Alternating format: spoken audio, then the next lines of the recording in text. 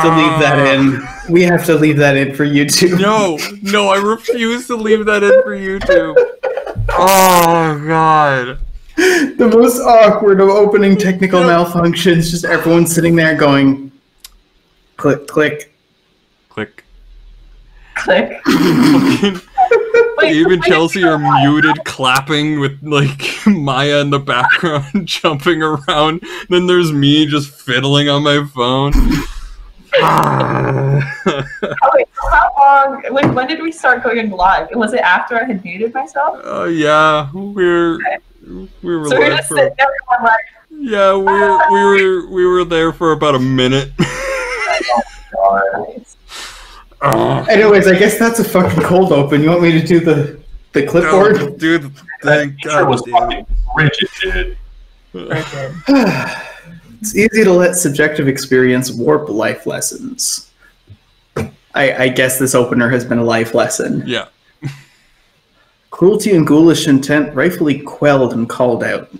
The narcissist can see it only as censorship, blind to their own impact and agency. In a world of ghouls, the living must form enclaves, barricaded from assault and dressed in wool to muffle the heartbeat. Muffle it lest the thumping of life anger the ghouls, and they rend you like voracious packs. When the ghouls are outnumbered, they are forced to retreat. The living work rites and alchemies, trying to stir life in the undead.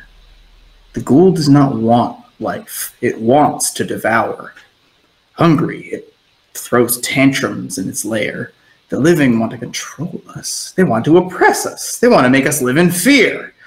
Denied the non-right to destroy the living and remain in undead horror, the ghouls sneak into the cities at night. They ravage and call it revenge. Welcome to Bloodwine. We are going to pick things off more or less where we ended the last stream. Just a little bit ago, you were hired by some guy called Senator Franklin. There was a weirdly awkward handshake, and it's about noon. You just got back to the boat. You've got no other jobs. You just got hired by the Rookery, and you've been handed your port pass. You're kind of in the lurch. Was that a week ago? It feels like it was longer than that. Gosh. Did we miss an episode? No. I think so. It was last week. It just feels like it's been so long since then. I am at the lockdown stage of Bloodwine feels like an eternity every time. I'm genuinely at the point of the pandemic where time has become meaningless. Oh yeah, 100%. Meaningless. Like for me, it still feels like May. I know we took a break between one previous episode and the break happened, and now we're streaming. Yes. And those are facts, and that's about as good as I am at time. Like, I genuinely, day to day, my schedule, I'm great. I'm waking up on time, I'm getting things done, I'm quite efficient. It's just... It feels like you're doing the day, you know? Yeah. Like you do the day, and then you do the day again, and then you do the day again, you know? And it's not even in, like, a meaningless drone thing. It's just, like... The droning itself, the thing that you think would wear you down, has become secondary. You're experiencing that in almost its own track of like day in, day out, and then separately you're processing life at a different speed. Yeah. Like, it's been months, we're staying inside, like, we're still staying inside as much as possible, even though most people have to still go outside at some point to do some kind of thing. Like... If you've been forced out of lockdown, it's still tense. If you're still able to lock down, lots of people are clinging to it as long as possible. It's just like... Yeah, I don't know. But on Fridays, we drink. On Fridays, we drink. And on Wednesdays, we drink. And on Wednesdays, on Wednesdays, we drink too. Not because of alcoholism, just because what's a weekend anyways if you work on a weekend? Mm. That's philosophical. Man.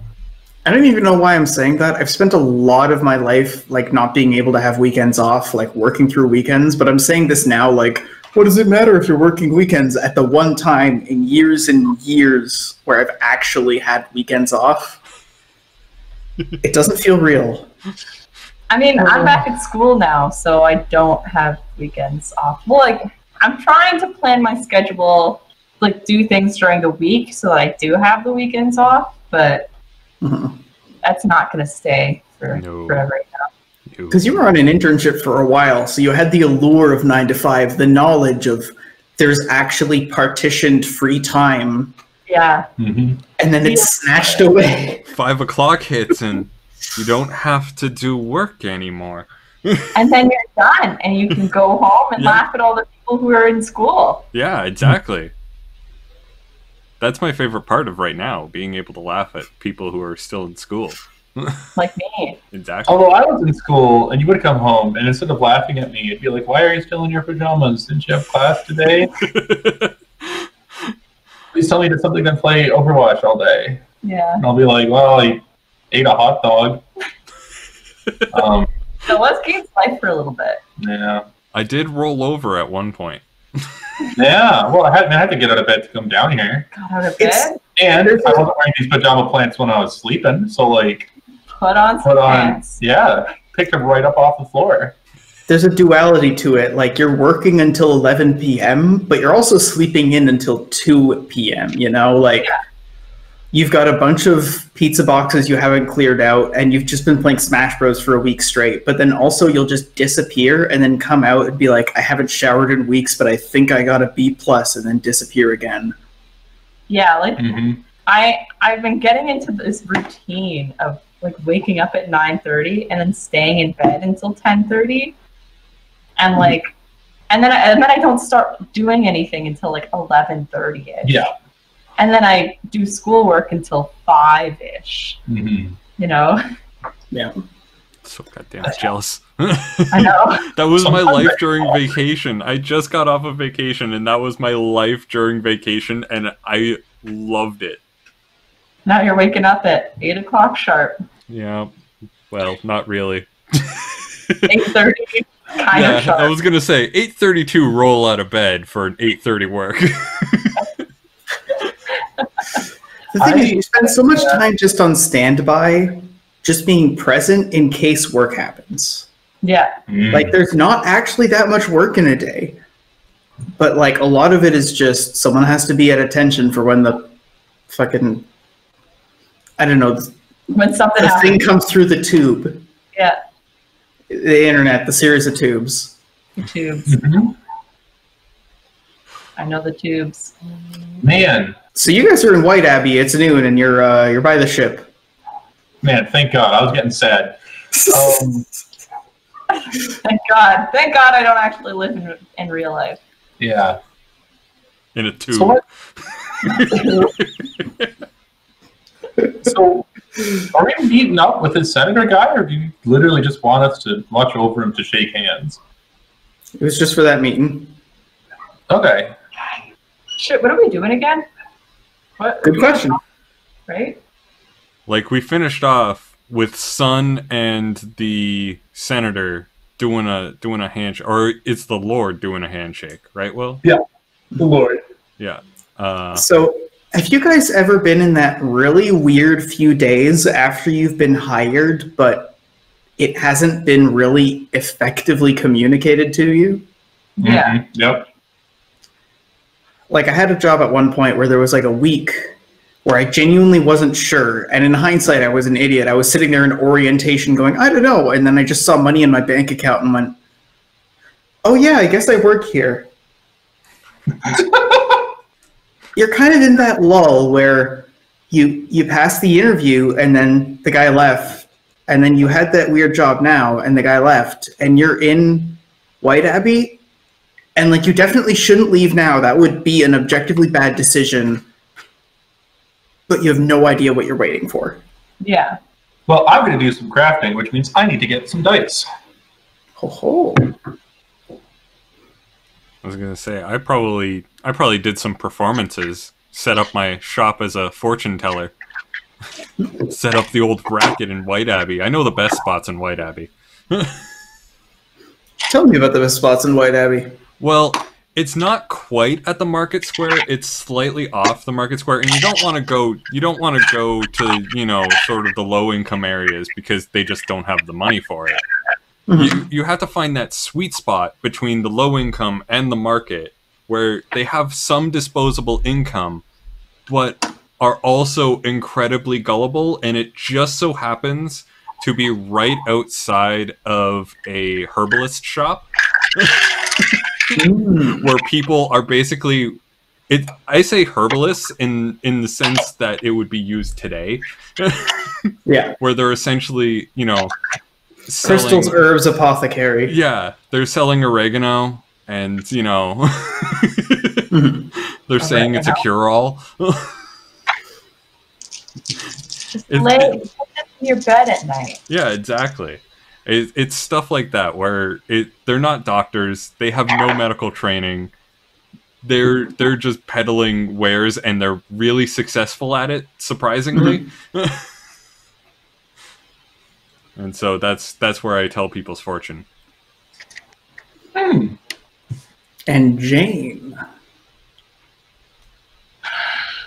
Probably trying to find the sketchy bunch.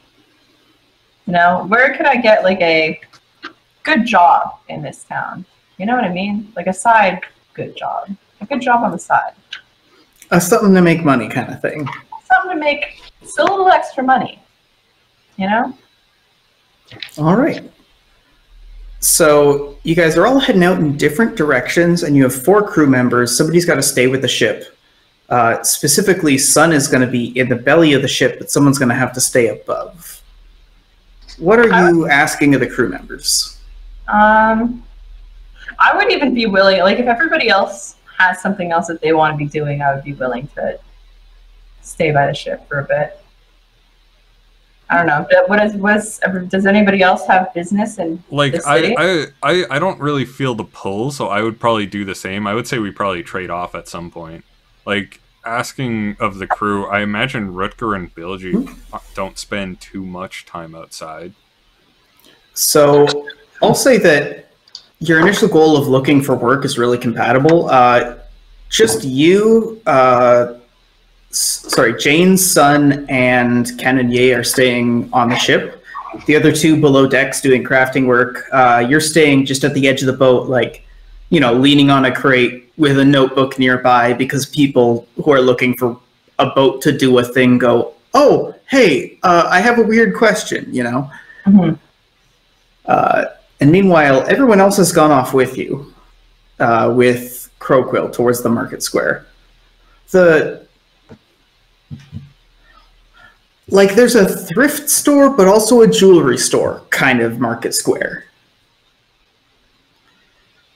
That sounds accurate.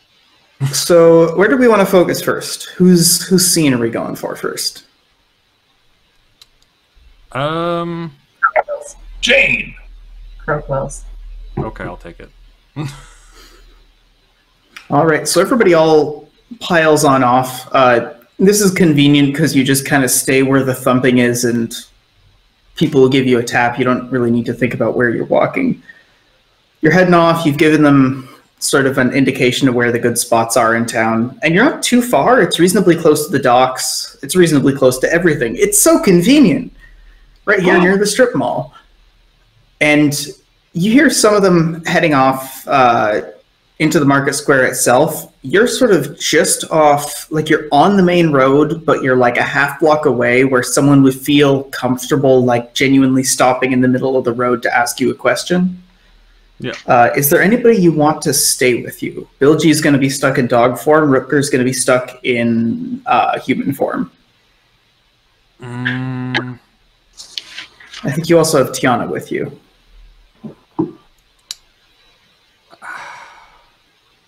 No, the Gambit's best run alone. I would say that the Gambit is probably best run alone. All right. You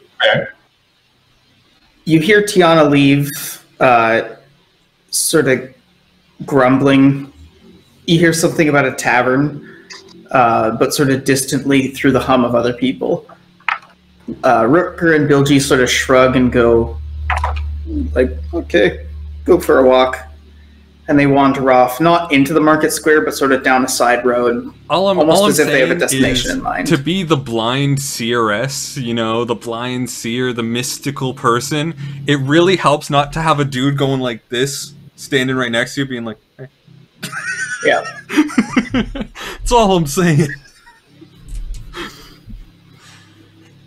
All right, so you sit yourself down and get nice and comfortable. It takes you a little while. This is a spot that you've been in this town before. So before setting up, you quickly come in, you make some introductions, just, hey, how's it going? How's the business? Oh, you sell that crate? Oh, sorry, we lost that contact, so we don't have access to that. No, I'll let you know if we have something. Okay, bye. And you head back outside, put some crates down, you go behind the alley. You've been around this building a few times, so you don't really need to think about it. You just walk, you pick up like a few boards, make a little table, and then you just sit, you put out the materials that are in your bag, and you wait. Because all it takes is the first person to bite out of curiosity, and then everyone lines up behind the other person a little ways away. You can hear them muttering. They're just too far away that you can hear where they are. But for now, you're waiting. We'll head back to the ship. Below decks, how are things going with your crafting? Pretty good, actually. I got a 19 as my craft roll. I'm almost done. What percentage done are you? Exactly 80%. Okay, so at this point, you've got all of the actual like filing done. You sit there and finally set aside the last of the slugs, and they're not done, but you have the first side because now you're just checking them over before you start assembling them.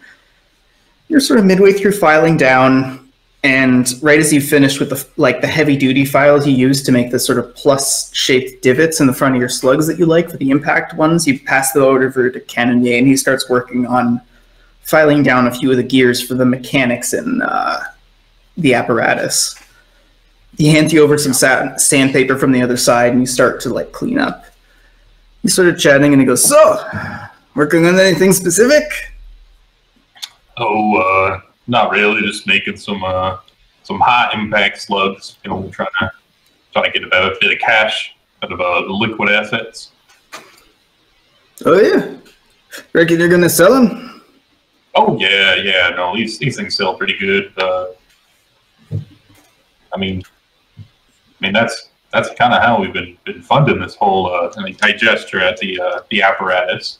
You know, I mean.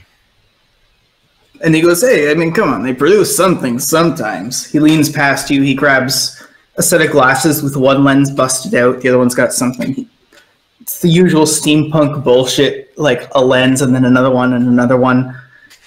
And he starts working on a really tiny gear, and you see him slotting it into a little thing. He goes, I mean, if we can miniaturize these things, I'm telling you, we sell them by the pound and the pound, the apparatus. I mean, yeah, no, it's definitely innovative. I'm really excited. I kind of peer over and just I don't know how reasonable that is. I mean, so you look over and you see that he's putting a gear, like threading it onto a pre-slotted like axle that's got some slots to make sure it catches properly, and it's almost like a magic eye. You look in, and even though everything's quiet, the moment that he clicks it in to make sure it's catching properly, it's like the gears start ticking, and you look closer and closer, and there's a gear within the gear, and he kind of gives you a push for a moment, and you snap out of it. He's working with some fuckery here. Goes above my head, whatever you're doing. Look, I'm just trying to make sure this business stays in the black. How do you make the impact slug thing, anyways? What makes it impactful? Well, I mean, it's just how it applies the force, right? I mean, you can try and pierce through things, but if they got thick armor on, that's what the armor's there for. If you can hit someone with a hammer, it'll knock their brains around, and if you can hit them with a hammer from real far away, well, Bob's your uncle. Yeah, I guess Bob is my uncle. And Kennedy stands over, and you see him put something in the box and then go off into the apparatus to tinker with something. Outside, so Jane, you're sitting down, and there's people coming and going.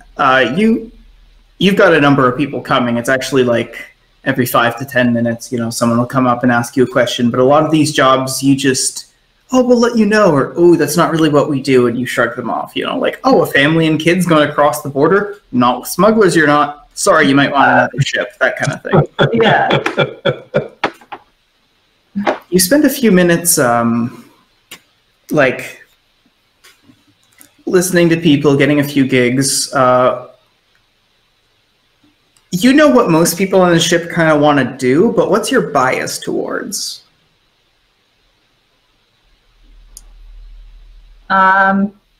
Easier jobs that don't require so much interaction. Mm-hmm. Like, if I can take something from point A to point B, that's probably ideal. If the object is smaller or like easier to hide, also ideal. That sort of thing. So there's a couple of people from far away. You can see they have the sort of gait and shamble of people who are suffering from something or other. You're not worried that they're contagious or anything. They come close and just sort of, they hesitate a little way before they get to the boat, and then they come close and ask you if you're going to New Far Market. Do I know where we're going? We have nothing. No destination. I tell them that we're waiting on some information. We don't actually know where we're going for it yet. Why? What you looking for? Roll your smuggler skill. I need some dice. And is it a craft or a mental thing? It's a craft. Okay. Oh, nice. Ooh. 20. Okay, so you're sitting there, like, smashing toy trains together, going like, New Far Market, these people look sick. And like, they're obviously sitting there trying to communicate something, and they say one word that just clicks that you've heard before, and they go, yeah, just, since they close the borders, and then you click and you go, ooh, there's a package you could pick up in New Far Market that they're like euphemizing about. And it's like that one signal you get, and then everything's illuminated and you start to pick up on the lingo. These people, you get a bit of communication, like, yeah, like we've been, suffering a little while since that happened. Yeah, over the border there's an apothecary, but if you could it's all about the fact that it's illegal to bring over the port. And you pick up that these guys basically want you to pick up a couple crates of medication from over in New Far Market. Okay. How far away is New Far Market? Can I see the map? Can we bring up the map real quick? Yes, you can. Ooh. Now no longer completely screwed up. It's southeast of here, right? It's equivalent exchange. We made the maps work, and we made the intro mess up, I guess. Yeah, it's super equivalent on that one. So was New Far Market that little island there, Will? No, it's if you go back to where White Abbey was, and then you go like just one square beneath at the very top, there's kind of a tiny bay, and there's a village opposite. So one square beneath at the very top. Mm-hmm. Okay. There's a little bay. Yeah. You can sort of see the little bay. Around here. That's the bay? Okay, Or so that's not far at all. this? Oh, are you talking about this bay, Will? The southern bay. Yep. There's basically a point that's formed between the two maps in a really awkward position. Right. So it's like a C formation. Like it's genuinely like if you squint, you can see the city. Okay. Okay. Yeah. I mean, Sarah Palantir, you can see New Far Market from your house in White Abbey. Okay. That doesn't seem too bad. Yeah, I'd be down to do that. I could do that for them. All right, so you've done this a little while. You give them a non-committal response, but internally you go, okay, that's one on the slate. Yeah. And a little while passes.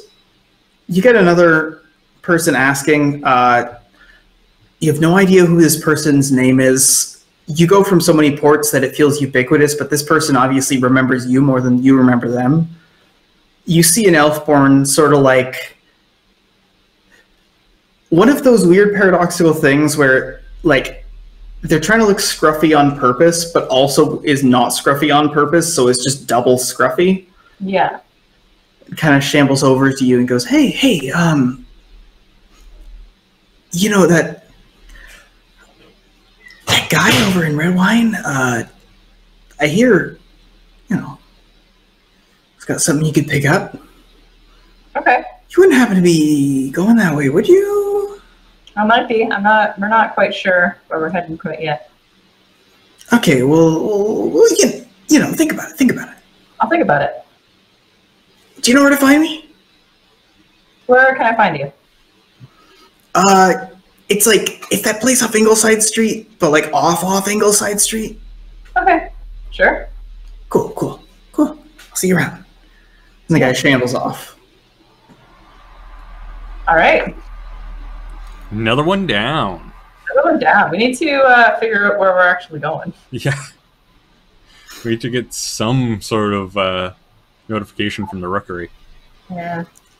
So, Crowquill, you're just outside the budget discount Market Square TM, and you're passing off readings. There's a few people going like, well, I have this boyfriend. Well, I mean, it's not, I don't even know if he's a boyfriend. I mean, maybe. And you're a good cold reader. You get the impression like, okay, this is someone who's actually just generally insecure and wants a reassurance more than a prediction.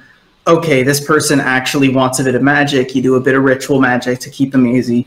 One person is just kind of seeing through the facade and goes, hey, yo, I'm looking for a ward. And you don't do your usual work, but, you know, you cast one and someone else casts one. And then things get slow for a little bit. And then there's someone who walks up to you with a familiar voice. You're not sure from where, but you hear, fortune teller, Yes, I tell everything that's going to happen. Just my usual bit of the all-seeing eye, despite not seeing. You hear that there's a group of people, all of them being quiet. The same, like, it's one of those things where it's in the dynamic of how things are moving back and forth. There's a muffling over towards the road, and you can hear the edges where the group stops. There's some shuffling, some clothes moving. There must be, you can't count, but more than 3, less than 10, really vague.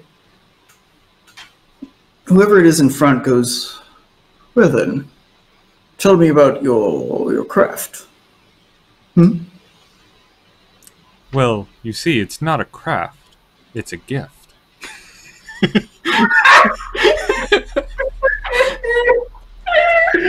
Nice. Oh my god. I've tapped into the magics of the universe. Roll understand. Oh, fuck. I haven't upped my understand yet.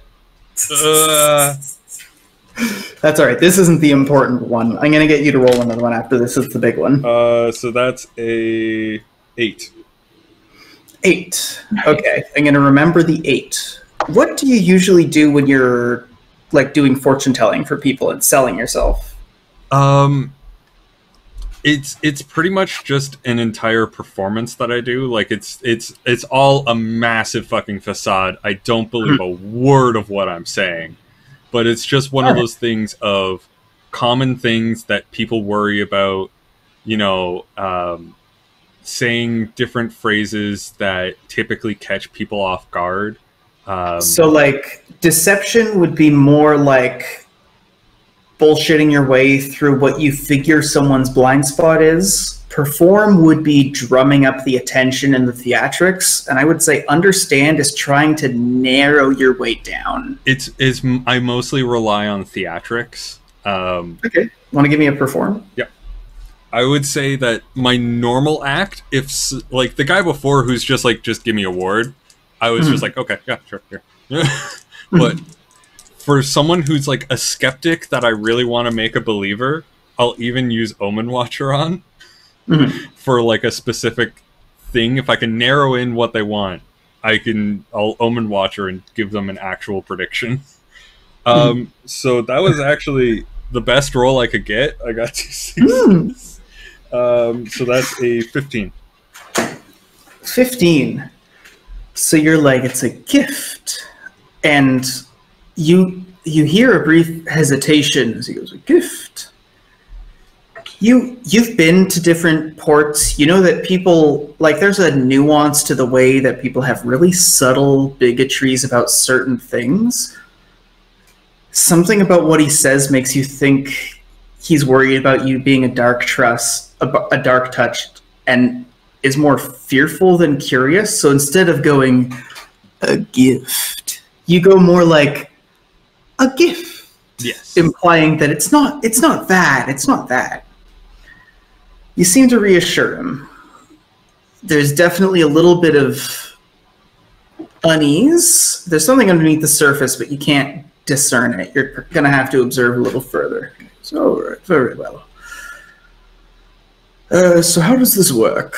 Do you just say something? Do I tell you what I'm worried about? Well, telling me what you're worried about certainly does help narrow things down. The magics are all around. They're tough to interpret sometimes.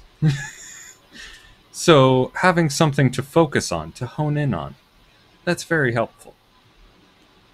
Especially in a crowd like this, where there's so many issues. All right, want to give me another understand?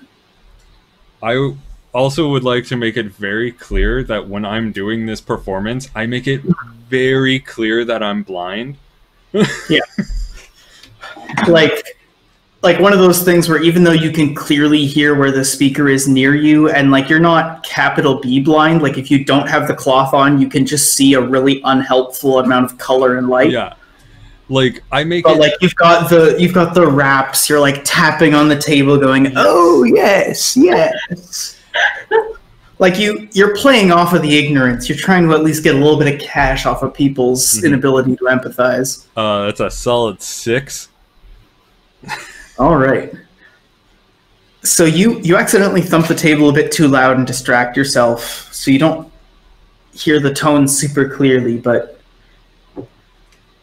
there's a hesitation, and then he goes, I'm worried about people infiltrating my homeland. I've never been afraid before, always steeled in front of the adversary, but I'm still worried. Gabe seems to have several concerns.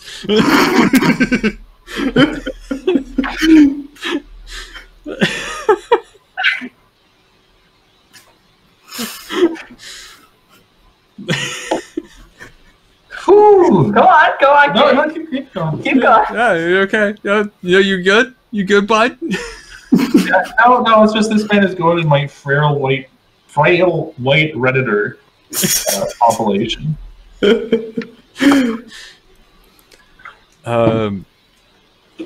Yeah. So,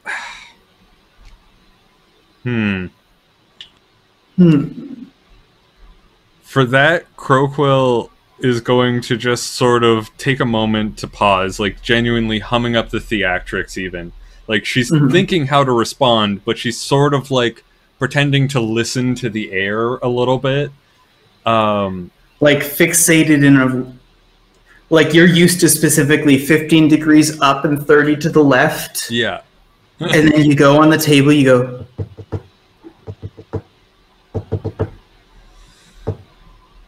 Ah, yeah. Yes, yes. And then you go 30, 15, yes. 15, 30, yes. It's good to be worried about one's home. Yes, yes. Invaders are a thing. They can happen at any time. All right, so what's your reading? You gonna roll for something? Do you have something out of your pocket? At this, I'm not really getting much, and the way he phrases that concerns me, considering our recent interaction with the crows. Mm-hmm. So I am actually going to give a sort of like calming, don't worry type of reading. And it's just like, sometimes you worry about invaders. However, sometimes there are positives to people, to allowing people into your home. Stuff like that. It's very fortune cookie in its So you say things that contradict each other, but you sandwich them in a sort of tessellated way where they aren't next to each other. It's sort of like, it is righteous to want to defend one's home. Fear can overtake oneself, however. One's home is full of important people, but wouldn't a big home be better? And yet, the shadows grow, but they can seem overlarge when not stared at directly. Caution advised. Yeah, basically. Nice. He kind of nods and goes, thank you. And you can hear, definitely on the larger side of your guess, the crowd heading off. You just take a moment to breathe, and there's a moment of emptiness, almost like people are afraid to step in the air that was just occupied, but whatever just happened attracted a good number of people. Whatever your dominant skill is for this reading, want to give it a roll? What do you mean? With +5. What do you mean by dominant skill? Like, not reading to reading, but like, if you were to aggregate like the 50 times you tried to give someone a fortune telling, what skill do you use? I would say it would probably mostly be... Probably mostly be performance. I would say there's ritual mixed in with that, because I can easily do scries and, do stuff like that. But it's mostly just me performing without having to do ritual. All right, want to give me a roll? Wow, I'm rolling well tonight. I got another set of 6s. So wow. That's Nice. another 15 for me. All right, so with the extra +5, because of all the attention you've gathered, you start to hear the hubbub. You think that there's some people giving you the eye. You may have overstayed your welcome, so you start to take things down. You count things out. It's in change, so you've got, that's blah, blah, blah. And you've ended up putting together about 2 silver in profit in the 2 hours that you were able to stay here before getting driven away. Cool. So in the ship, do you want to give me another roll, Gabe? Sure, like a crafting roll? Yep. All right.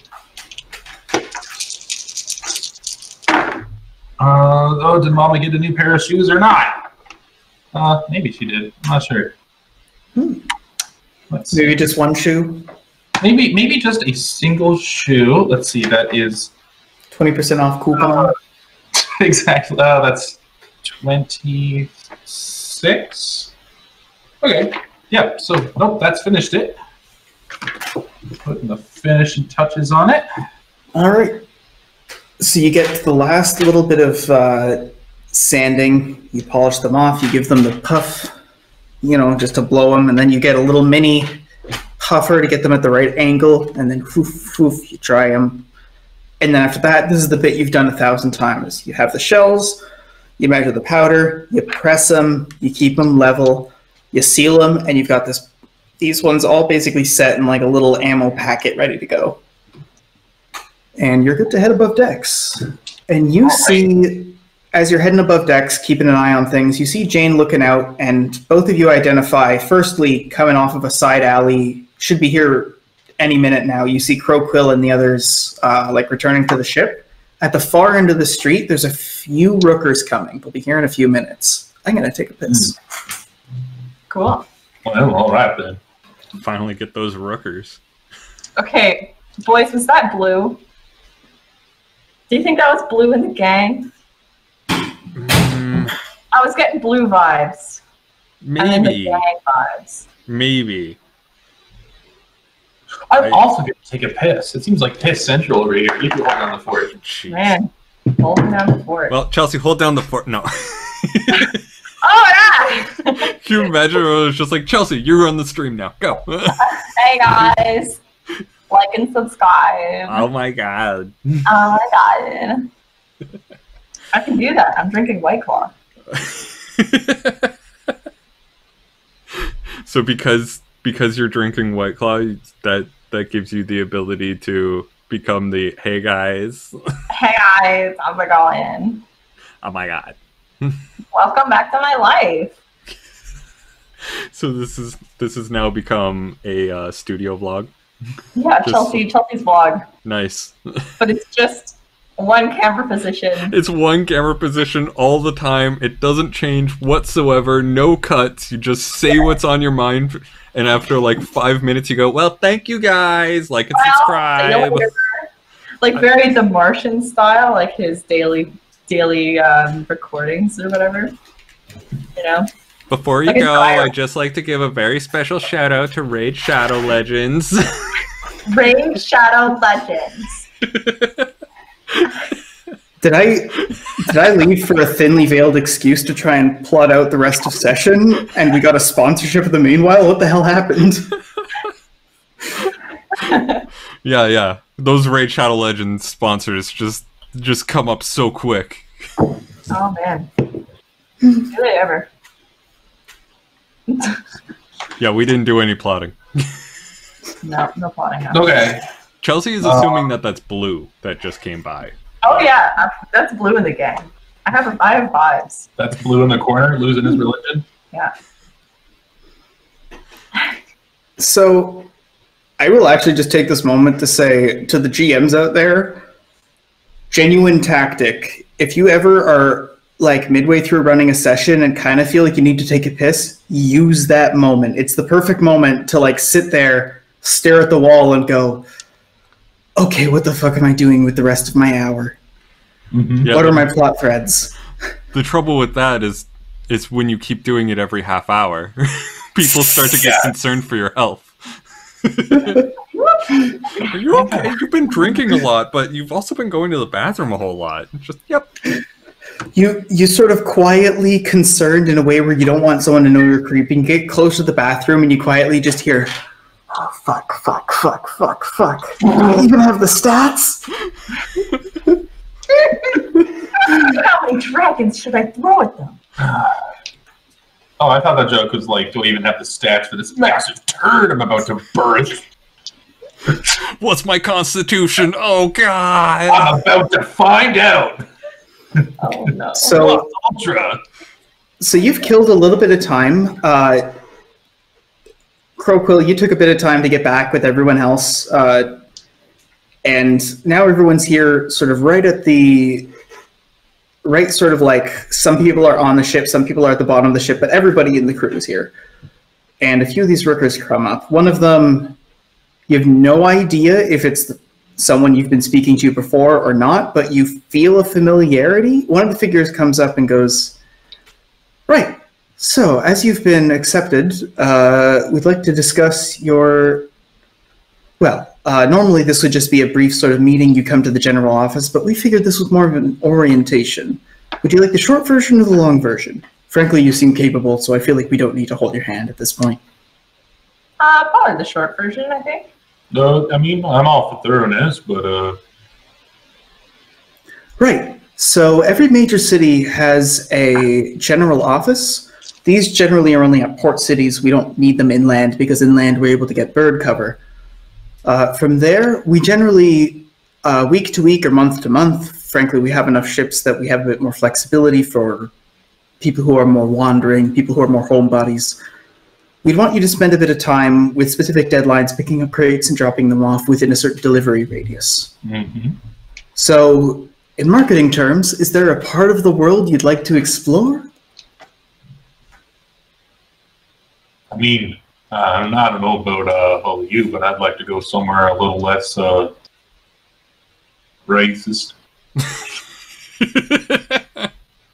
If I'm being frank, I mean, somewhere a little less racist, I repeat. Right. Well, if you want to get work between here and there, we could probably get you on a shipment maybe southward or northward or over the sea. If you wanted to go all the way north towards Venkram, you'd be in the borderlands, or you could go all the way around the coast towards East Landing, but we prefer new hires to stay at least somewhat close to their location of hire for at least a month or so. East. I want to go east. it sounds like we're going east. All right. Right. And the Rooker pulls out a map and goes, okay, and there's like a grumbling, the sort of thing where someone's clearly talking to themselves in a way where they don't expect you to be listening.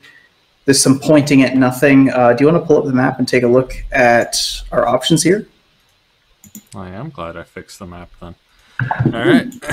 What do you know? First training going, we don't need this. Oh, why did it get smaller? Beans. Got smaller because I fixed it. It turns out everything wasn't scaling correctly. Turns out we have, surprise, more content. Yeah. Turns out all of the travel that we've been doing has been missing like 2 squares. That explains why we're moving so dang quick. Yeah. Yeah. I kind of noticed that. Like, we move really fast. Yeah. So, like, to put it into perspective, there's, White Abbey. We were up here in Westwatch and in that bay. And we just said it was kind of sort of like, off to the here a little bit. Oh my god. Well, we weren't wrong. Just it was sort of off to the here a little bit, sure. Just a little bit further south. We weren't inaccurate, we were just very imprecise. Yes. Yeah. So you guys are aware that if you want to avoid like the more racist crowd, then White Abbey and Westwatch are both pretty bad. Even though it's part of Westmarch, Redwine Keep is a really progressive place. Otherwise, if you go northward in the mainland towards like Craghold Land, where you've got like Cragholm and places like that, there things are still really conservative, but it's not as... It doesn't have the sharpness of teeth that it does here. If you go all the way towards like Delta and stuff like that, things are okay. And if you go across the sea towards the Freedlands, there it's a bit of a bureaucratic nightmare, but you're able to get by. That being said, it's a bureaucratic nightmare if you don't have a port pass, which you now do. Nice. Woo. Well, bureaucrats or not, I bet they would have a particular demand for our side services. Plus, even if we can't get that dang apparatus down small enough, I bet you a Tor could carry it into battle. So if you guys are going to be sort of delivering around the Freedlands, the places that they would want you to go is either sort of in the northern section where you're going like between the bay and the point near, I think it's Bloodcrag. If you go southward, you would be probably going between like Redwine Keep, White Abbey, Westwatch, and Newtown. So there would be Bloodcrag. Mm-hmm. And then Newtown. Yeah, my map wants it. Newtown would be right there. Yeah. Yeah, that sounds good to me. Kind of going between the two continents. All right. So they have discussions about like what your terms of service are, breach of contract, really innocuous stuff, and you guys are used to a far more cutthroat market, so these are pretty liberal terms as far as you're concerned. You get through the bulk of them, they're all pretty agreeable. You guys have a package that you're able to pick up basically at any time. In exactly 1 week, it has to be delivered to Newtown. You're able to pick it up from the the central rookery here in White Abbey. All right. But I thought we were gonna try and look for work out east, not west. Well, we have to make our way out west, right? Might as well pick up and deliver a package on the way.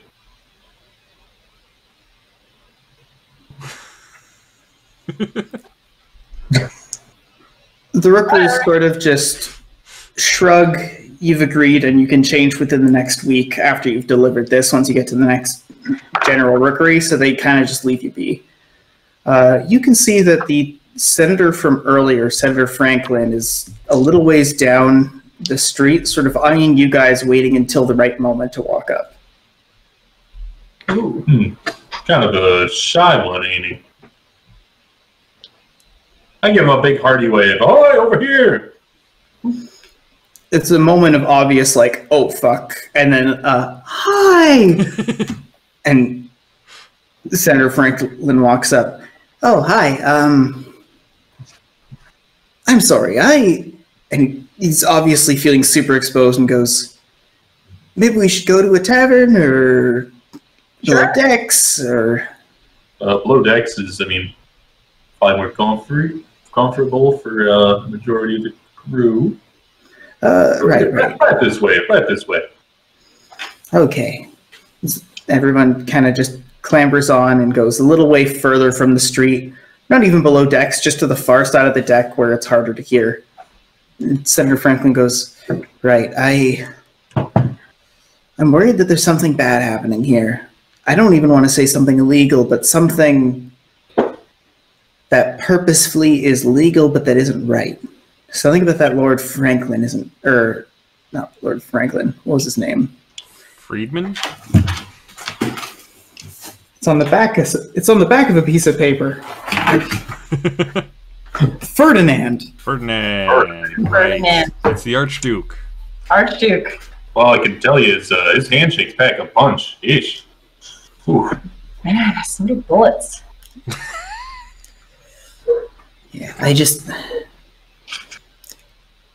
tomorrow is Prosper's Day. And usually a lot of things are scheduled that day with the upper crust, even though it's supposed to be a day off, because it's all hobnobbing. I know this isn't exactly ethical, but do you think you could tell him that... I don't know how to explain a few years' worth of debates and discourse, but I'm worried, is all. Oh, sure. Enough to warrant this. Jane is very sneaky. Not really. Son's idea of sneaky. I guess I'm a little sneaky. Son's idea of sneaky, though, is just going, well, hey there, I'm going to be following behind you for a little bit. Son's idea of sneaky is, well, don't look too close to me now. I'm just going to be here. Hello to my good man. Honestly, Son is liable to just walk up to Son and be like, hey, listen, just make it easier for all of us. What do you up to? What are you up to, man? Tell me about it. Anyways, if anybody asks... Actually, no. Forget if anybody asks, not if anybody asks. This is supposed to be the alibi, so let's just say this is the only thing we talked about. Genuinely, politically, how are things, would you say, as people working as, boaters and general naval service people in the area around Westmarch? Pretty bad, if I'm being honest. Westmarch. We were actually... They shot down a rookery ship. Yeah, boat got shot down. On our way here. I heard rumors. I might have to get you to testify at some point for that, but I won't compel you, and that either way, that would be months away. The docket is full of bullshit right now. Out of curiosity, are any of you citizens? I think I am. Yeah, Jane owns a house. Jane, so you raise your hand and Tiana raises her hand. I guess I should also raise my hand. Citizen. So last place I was a proper citizen of sort of no longer exists fully. Where were you living? What's that place called? It's not Celestia, but it's the demon one. So between the citizens and non-citizens among you, have you found that the difference in your residency, so to speak, has had an effect on your abilities to trade in the area, to engage in lawful business? I look over at Bilgy.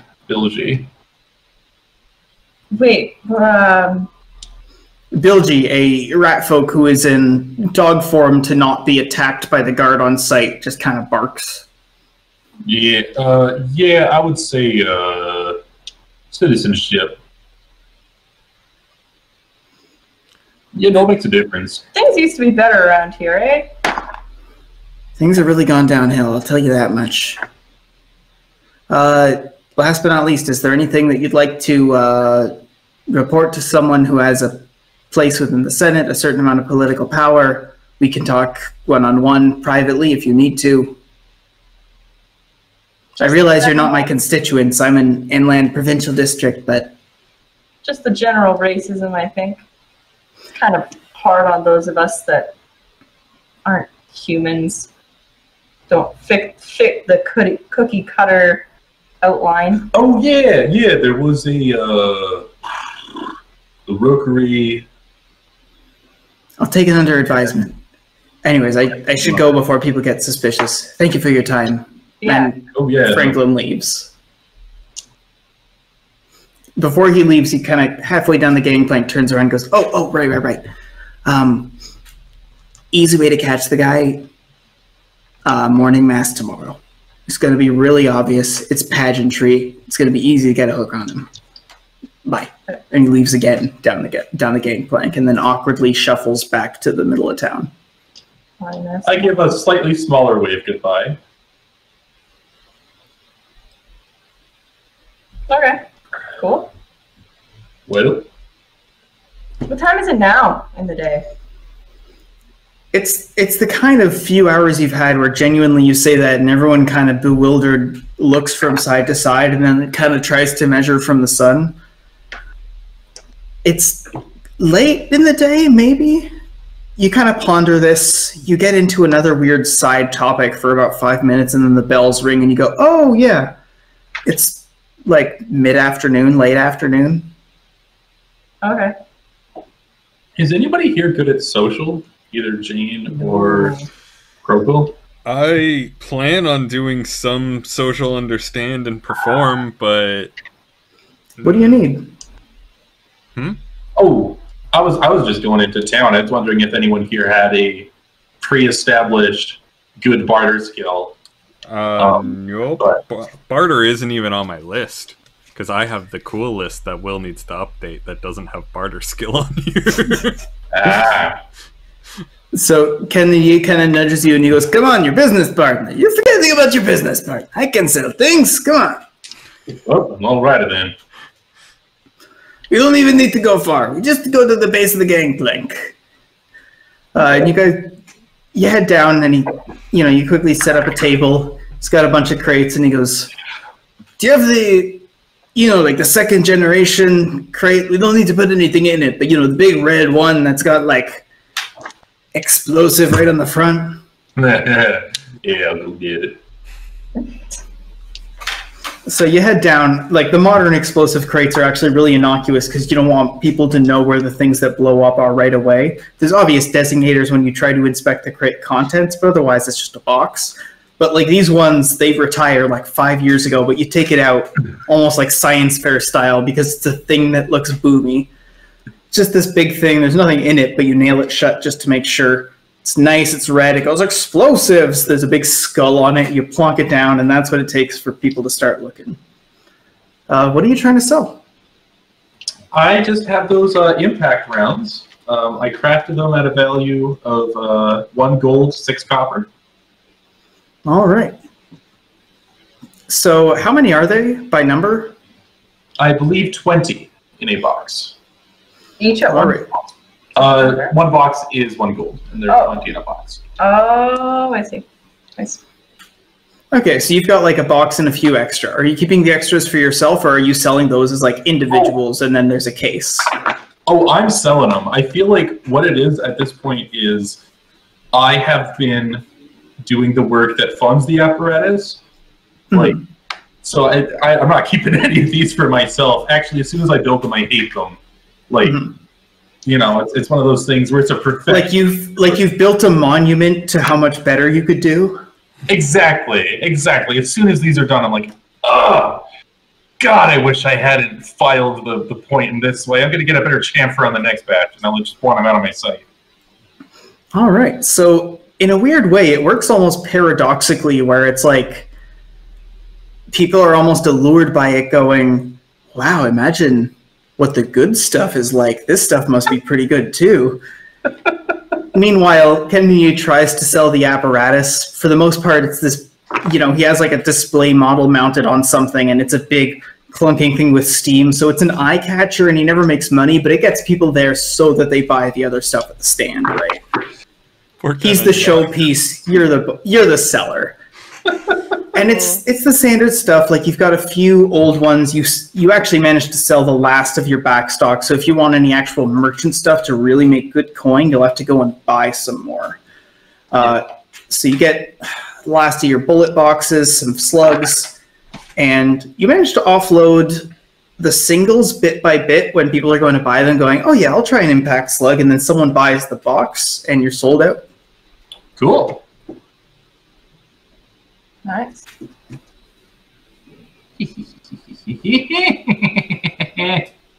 So by the time you sell, it's pretty good business here.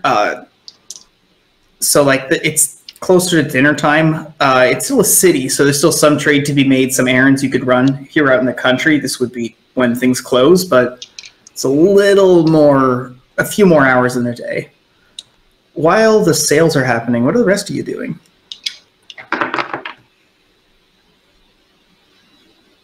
I'd say that Croquill is sort of. You could probably feed off the traffic and do some fortune telling right here off the pier. Nah, I don't like rushing it too much. If you start including yourself next to other people who are selling your wares, the mysterious atmosphere is sort of gone, and it's especially hard to concentrate with Sun being like, yeah, this is the best stuff in the business. Well, it's not really the best stuff. I mean, I could do better. I could do much better. You know what? Just fucking take it. Well, especially, like, I imagine that Sun's the kind of person where it's like you pre-calculate that you're going to take a certain % loss, and then you set those aside as display bullets so that you're probably going to fire them off as you're showing people how the guns work. So it's like trying to fortune tell and then just getting periodic gunshots from a few feet away. Trying to be all like, ooh, mystical, bang, ooh. It doesn't work. It doesn't work. So it also doesn't help that Sun will occasionally. I feel like you have had a client doing a fortune telling, and Sun goes, "Why do you give them bullshit when you can actually predict the future?" Who needs vagaries when you can have certified accuracy with our impact slugs? That has definitely happened at least once, and Croquill refuses to have Sun involved with any of her schemes anymore. It was an honest question. So I'm going to say Croquill is sort of training Warbles a little bit, trying to get him to like better understand the world around him, just sort of like, just in general, trying to get Warbles to understand things. like half-assed hangout training. Yeah, hangout training, basically. We're heading west, right? Mm-hmm. There was that sketchy guy that came up to us that wanted us to drop something off in the westerly direction. Right? I think that was at Redwine, which would be to our south and slightly west. Mm-hmm. The guy wanted you to pick something up from Redwine. Someone else wanted you to pick something up from New Farm Market. Okay. Never mind then. Pick something up. Because we're not going to be coming back. I guess we could go to New Farm Market. The crew kind of shrugs and looks at the rest of you and kind of... Bilgy speaks up. Presumably at this point, since you guys are being frank about your business, you've gone below decks. It's getting a little later. People are eating dinner. Rooker's, like sizzling something up. Mm-hmm. Bilgy goes, hey... He's back in his rat folk form. He goes, I don't know. I think tailing someone can't be too complex. You don't need a whole fleet. Just need one or two to be doing the work. The rest of us could probably take care of the work and get a bit of extra coin along the way. Yeah, that is fair. If we're just going to be tailing this guy. Wait, for the rookery, they wanted us to drop something off for the rookery job, right? Well, they want us to pick something up and then use their boat to move it and then drop it off, yeah. Okay. Tiana sort of looks at it and goes, well, we got a week.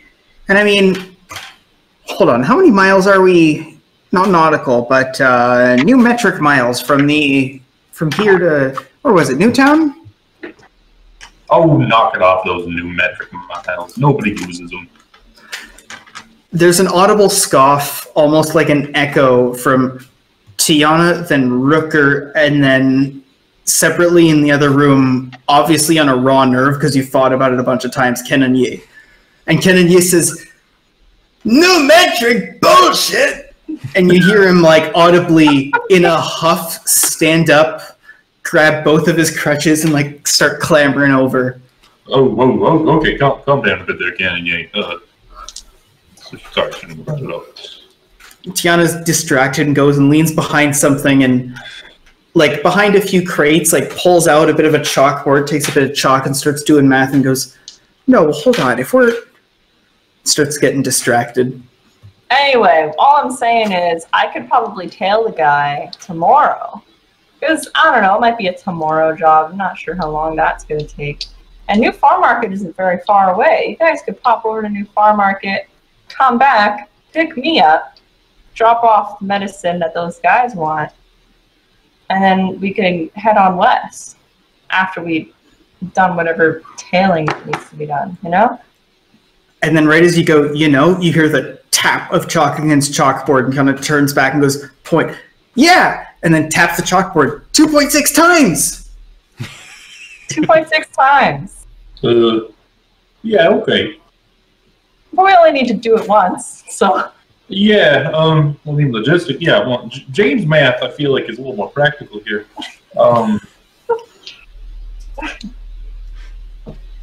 Anyway,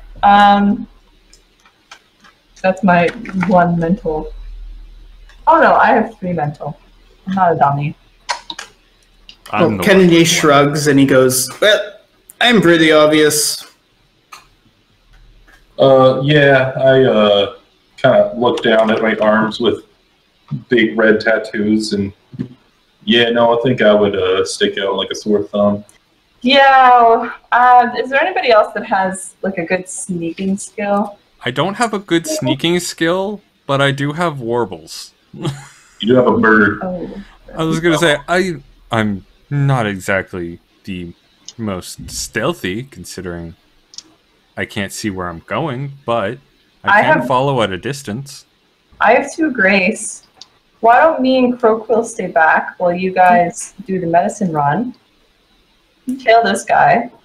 If you wanted additional help, Tiana's you've run with Tiana for a while. You're used to specifically working together. And Rooker and Bilgy, the entire reason they're able to have a profitable career working in these seas is because they're able to stay inconspicuous.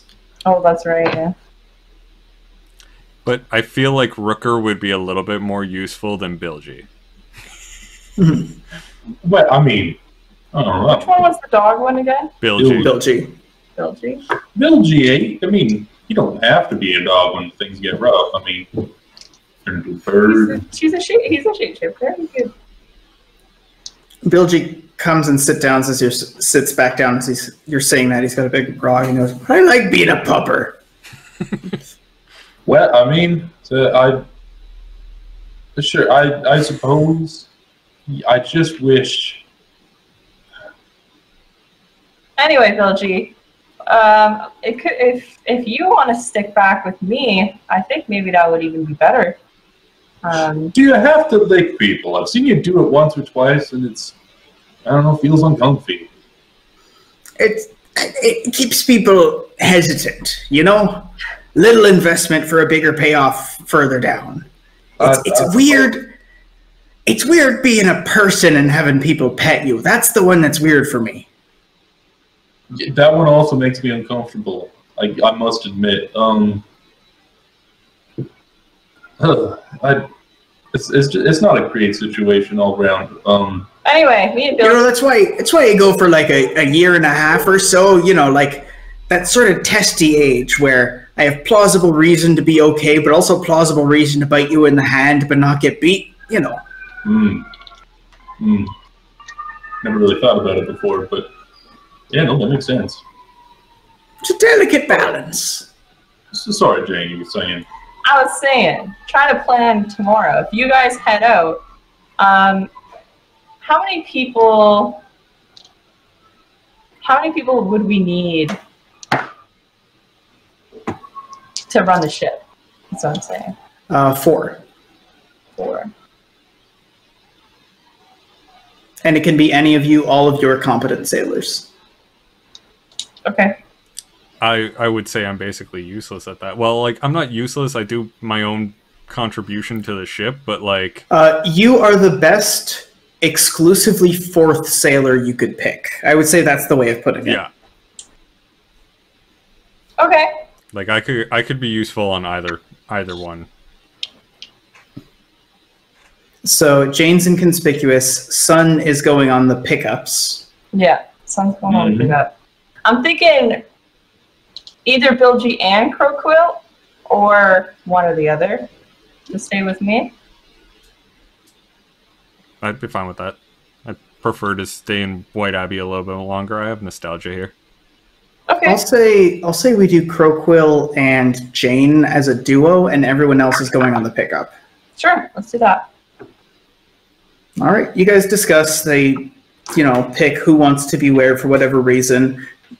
No matter what, usually Ken and Yi is like explosives first, wife second, explosives plus wife 0th. And Bilgy and Rook are both kind of want to go back to New Far Market where they don't need to shapeshift. Yeah. So everybody kind of is more or less willing to head off. Okay. You guys take some time. Bilgy and Rooker want to stretch their legs a bit more, so they head off into the city to confirm. Which jobs are you picking? Just the New Farm Market one, I think. Okay. Unless we could also do the Red Wine Keep one, or would that be too far out of the way? It's the difference between you would get back halfway through the day with the New Farm Market run, and you would get back at nightfall with the Red Wine run. But you could basically go bing, bong, bing, and kind of like 2 for 1 it. Let's 2 for 1 it, I think. And then we have the whole day to do tailing and stuff. All right. So I'm going to more or less hand wave a lot of that. You guys are competent sailors, and the rest of the day is going to go as it goes. I'm just going to briefly glimmer back to have you guys make your way through and have time pass. But we're going to focus more on the tailing. Is there anything else you guys would do? By now, with discussing your options and having dinner and all that stuff, it's already nightfall. Anything else you're doing through the rest of the night? I'm having a few drinks, and I feel like I bring something up to Count and Ye. So Count and Ye, I've been thinking, you ever considered maybe, the concept? Love the concept, the whole apparatus, it's great. You fire cannonballs real fast. Does it gotta be steam?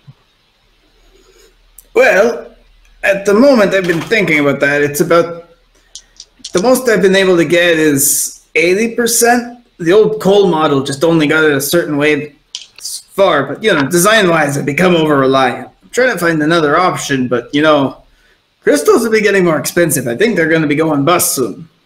I'm thinking, back in the syndicates. They had the big mechs, the dwarf mechs. Yeah, the retrofits. I bet you if we could get our hands on one of those, wonder if we could take it apart, isolate the power, run off that. Well, the way they used to build those was more of like a cold thing, so I mean, it would mean more work on your end. I can make it work, but you're gonna have to do a lot of shoveling. No. We're thinking inverted. I'm thinking to get the apparatus as small as you want it. Okay, you think it's a matter of amplitude, not a matter of, No. Here's what I'm saying. You got a power supply problem. You got this steam. You got to shovel steam into the apparatus. You got this big old boiler. Scaling that down, it's going to be a problem. Why don't we use the same thing they used to power those mechs? The crystals? Are you kidding me? Have you seen the market? If you've been watching the market, you've got to be watching the crystals market. No. Hear me out. If we can get just one of those crystals, just one, we don't need all that power. No, but that's what I'm saying. Have you seen the market? They're going crazy. I don't think we're going to be able to rely on that. You know, I heard they had a shortage up north, and that they just didn't fix it. That prices have just been skyrocketing, and then they started getting bad in mid-run, and now they're getting bad here. But if we could find a way to recharge those crystals. Oh, look at Mr. Utopia. Recharge the crystals. Come on. They didn't even figure out how to do that before the apocalypse. Look, I'm just saying.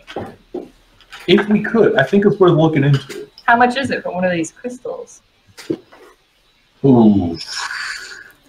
It's one of those really specific things where it's by the pound, and they're literal, like, crystals that came out of the ground, so it's like they're all individually priced. But prices have been going up bit by bit. The kind of thing where no one else would know, but basically like Sun and Ken and Yi who are fighting over it. But it's one of those things where people don't know where the dwarves before the apocalypse got the crystals. They just know that there's a lot of them, and they've been picking them out of ruins and salvaging them out of the robots, but people don't actually know how to make them or recharge them. Does somebody want to give me a relevant roll of some sort? I could roll ritual or elemental. I could roll politics or some sort of physical skill. Yeah. What is the skill relevant to? This conversation? Yeah. Okay. The thing I'm thinking, munitions, that's all about getting energy from point A to point B. I feel like that's how I'm approaching this crystal problem. Okay, why don't we go one by one then? All right. Who wants to roll first? My favorite. Crowquill? Crowquill! Am I rolling elemental or ritual? Which is more applicable, Will? Both. This one's big both energy. Okay, I'll like roll it's a big pick, but both are as fruitful. I'll go ritual because I'm better at it. Okay. So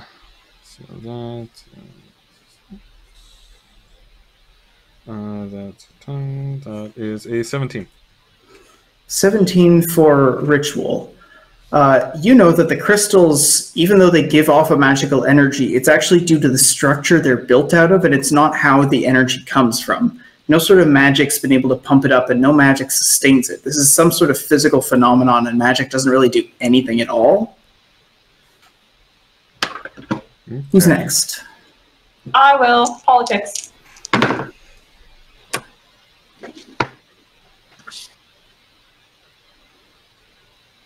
Nine for politics.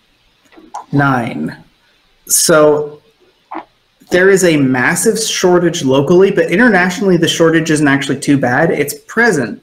But the big problem is that a lot of the crystals come from the old Dwarfborn ruins in Venkrum in the far north, where we ran a whole bunch of adventures in the old campaign.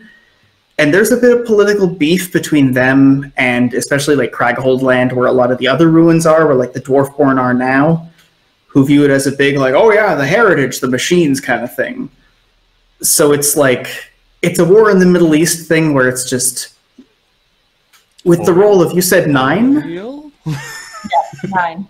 Yeah, with a 9, it's basically that. You know that it's there's history, and it's more complicated than you know, and it's about the crystals, but it's not going to be easily solved. but that's also why you hire you, so you know that you can make hella money by getting those crystals over the border, but... Sorry, did someone say oil? I seem to have heard something about oil. And who's the last roll? Munitions, right? 12. Yes, I got a 15. Mental 15. So the thing is, there were a lot of salvaged machines that came out of the Syndicate Mountains, not because there was a lot of old ones to build out of, but because a lot of the old ruins were really easily salvaged by, like, miners and engineers who had just been working on, like, cold shafts and digging machines for a really long time.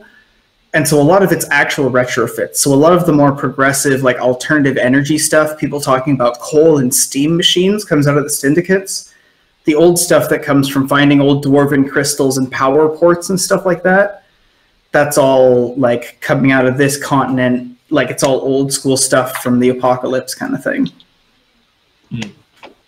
Well, all of these things, however, are really good for running a fucking cannon. That is the one thing you know right off the bat.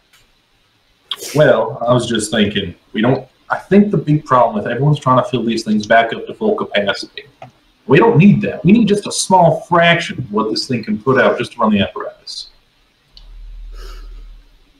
I mean, I don't disagree with you. That's exactly the right thing. My disagreement is about, like, the crystals versus the alternative thing, you know? Because, like, long term, because if we want to increment, I don't want to do backtracking on the mechanics, you know? Yeah, that's fair. I'm just saying, right now our prototype is ship-sized and just barely. I mean, most of the forward hull is just the apparatus at this point. If you're trying to shrink it, we're going to have to start thinking outside the hull, so to speak. You guys kind of blossom into another big spark of argument as the night goes on. You have a few more drinks, and then eventually dawn comes. You're sailors, you're used to waking up bright and early, so you've got a few hours that you have to yourselves before you can go and meet Lord Ferdinand over at the church.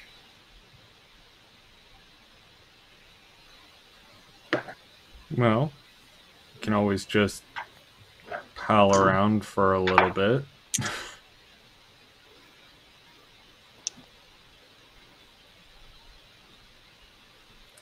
Like, I mean, I don't know. Like, how much longer? Like, we're seeing these guys off, right? Because they're like heading out. So it's like you have that, and then one metric unit of farting around before you head into the thing.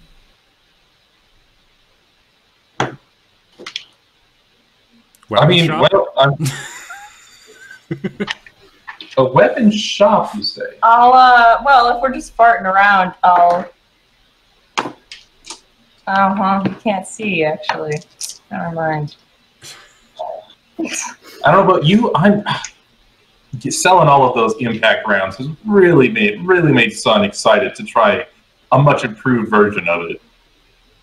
So he's throwing himself right back into making some more. All right, so you're midway through sketching things out and doing calculations, and then you're jostled, not even noticing your companions getting off the boat as you have to head up there and start manning the sails begrudgingly as you sail off. The rest of you, you know that you're on, like, city people time, so you have a luxurious long breakfast. You leaf through a book a little bit. You lean back in the hammock for an extra 5 minutes before you wake up, period, the whole deal, and then you're already out on the streets a little later as everyone else sails off. And you guys head towards the church. The city of White Abbey is named because it's all centered around this massive abbey made out of, like, big polished white limestone and marble. And this is basically where everyone congregates right about now, this day, once a week to come in for service. It's a whole thing about, we accept all comers, but it's a very large church and a voice can only project so far, but so there's almost a certain discrimination as to who gets there early and when. So are you guys getting there real early, or are you slipping in late?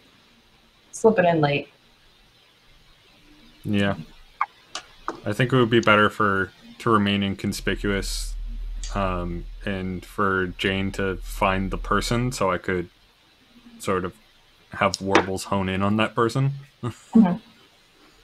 All right. So you guys wait a little while. You blend in really well because, you know, like you're ruffians and sailors, and you get in with everyone else who just doesn't have a lot of time in the day and is rushing to get here anyways to maintain social obligations at the bare minimum and religious ones. You shuffle in and there's not a lot of room.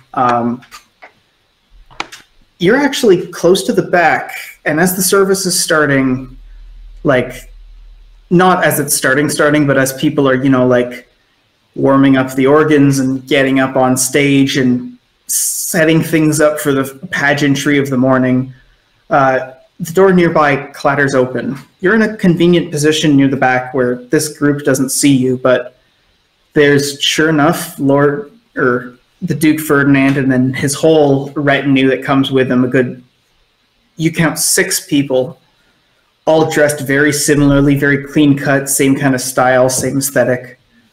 They all walk to the front, and you can see that there's a bunch of, like, sort of poorer, like, younger folk, maybe like 20-somethings, who, like, see them coming and relinquish seats in the front row, take a few silver quietly in the hand, and then head away from the church. And you see them all sit down right in the front. Nice. Way to be. Way to be. Meanwhile, let's pull up that map, see how time goes. We don't need a map this session. Headshot, you know? Best laid plans, something. Alright, so we're heading down. Our goal being going around that coast and into there. You're basically just going 1 square directly south. Yeah. The wind is against you, so you kind of have to make sure you're exactly there, and you correct your course a few times, but just barely behind a few of the other ships in port, you make it to New Far Market early in the morning. It's easy enough to dock here. It's not like White Abbey, which was a proper city, or Westwatch, which was the same. New Far Market is just a village, largely a trading post. You get down and start to wander around. There's not a lot of guards. There's not a lot of legal trade here. It's mostly stuff that isn't supposed to be going over the border that you can pick up here. You've got a contact who should be sort of in the middle of town at the apothecary.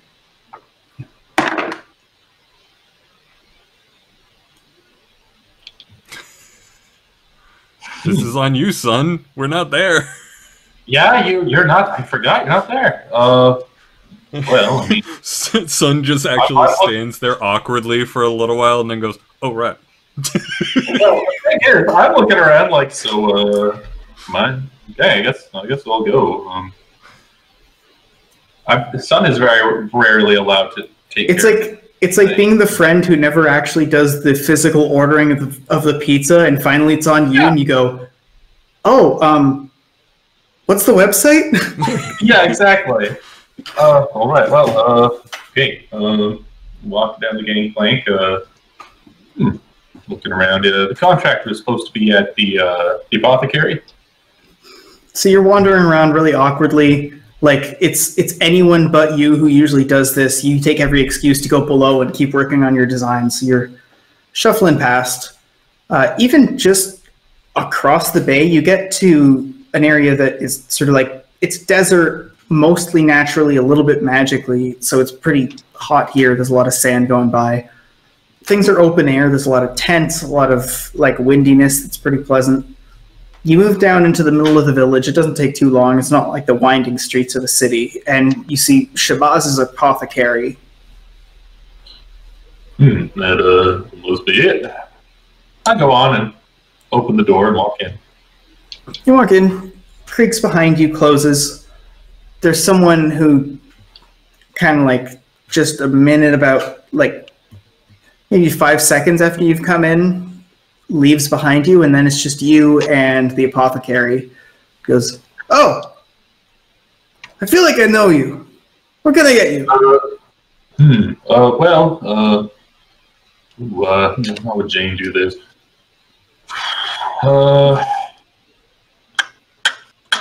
Is there anything that... Delivering for across the bay? Yeah. I didn't say anything. And I wink. Yes. Wink. They probably wanted you... Did they leave you a note? They probably wanted 2 pounds of earth root. 2 pounds of earth root. Yeah. Earth root.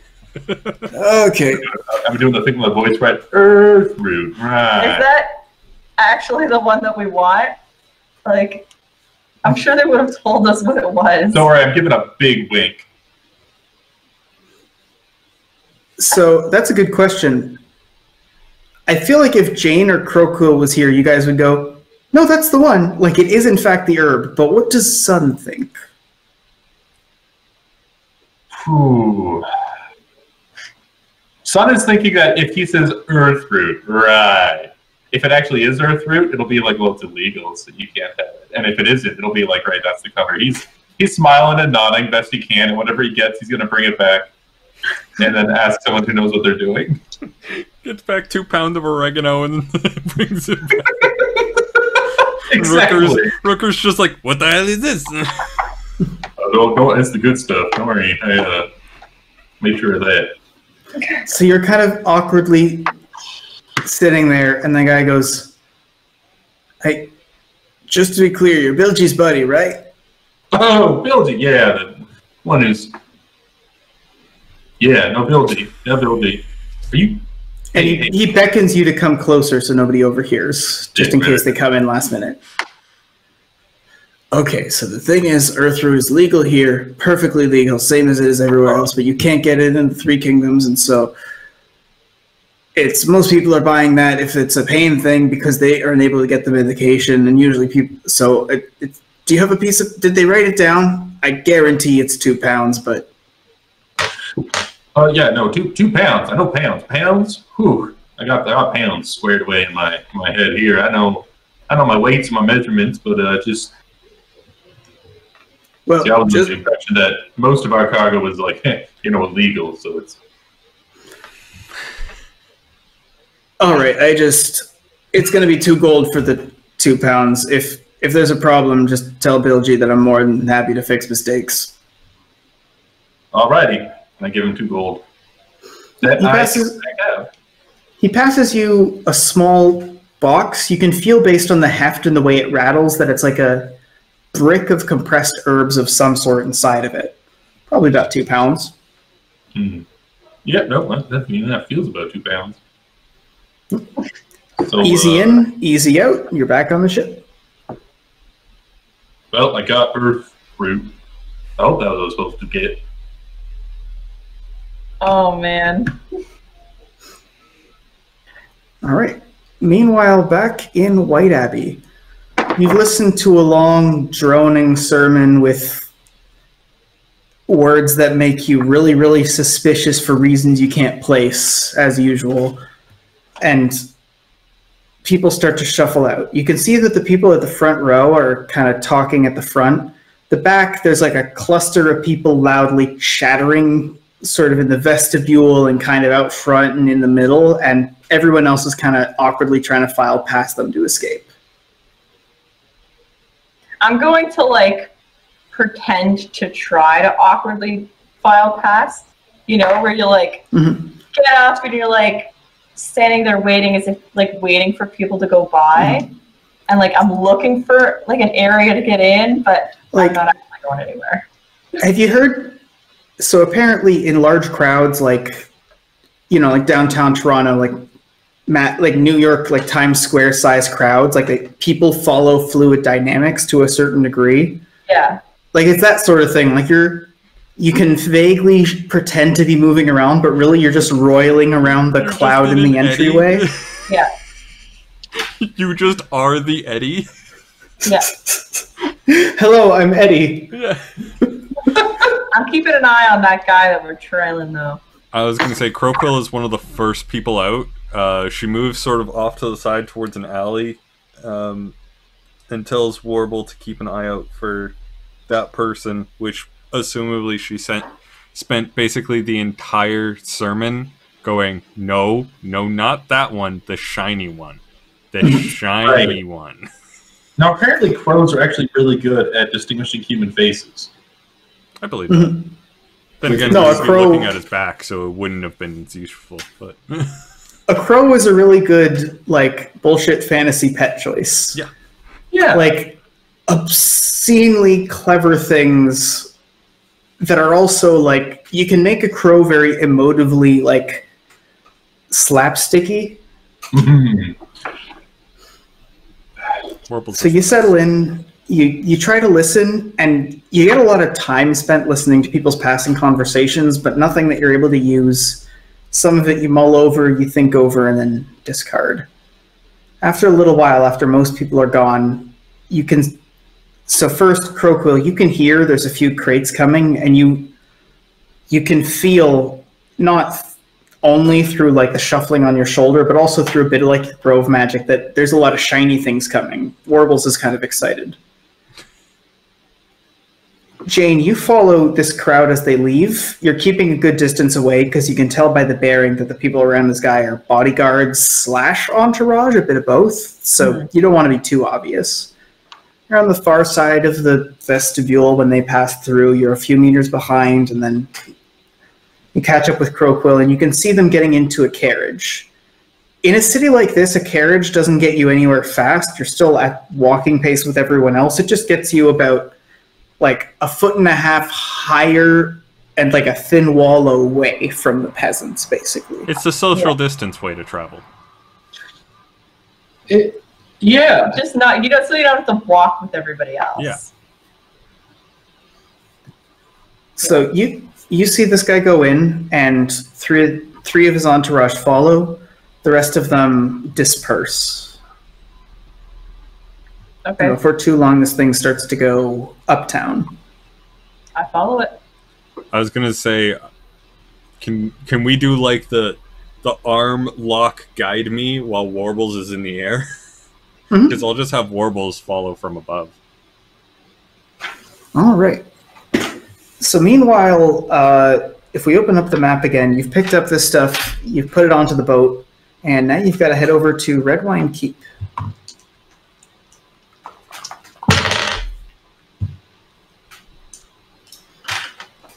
The wind is... It's going pretty much straight westerly. It's more or less in your favor.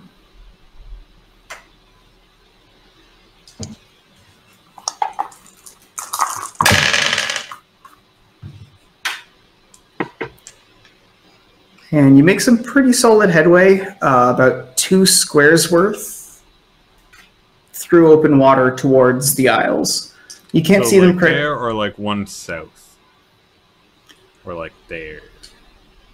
No, if we were going like that, that would be 2 squares worth southwest. Sure. Works. It's good.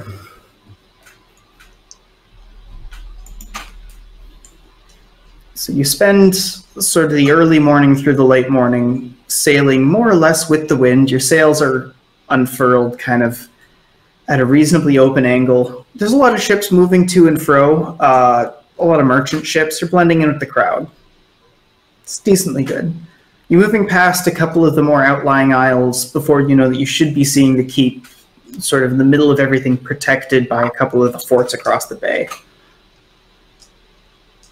Back in town, you guys follow this carriage a little ways, and you reach an office. The entourage goes inside.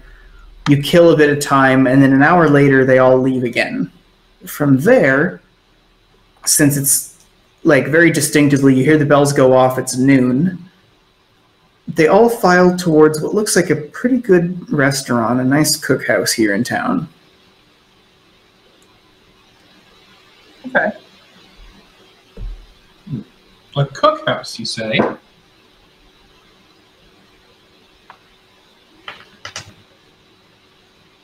So? Do we go in? Do we stay out here? What do you think? Yeah, I'm wondering maybe we can get a seat next to them.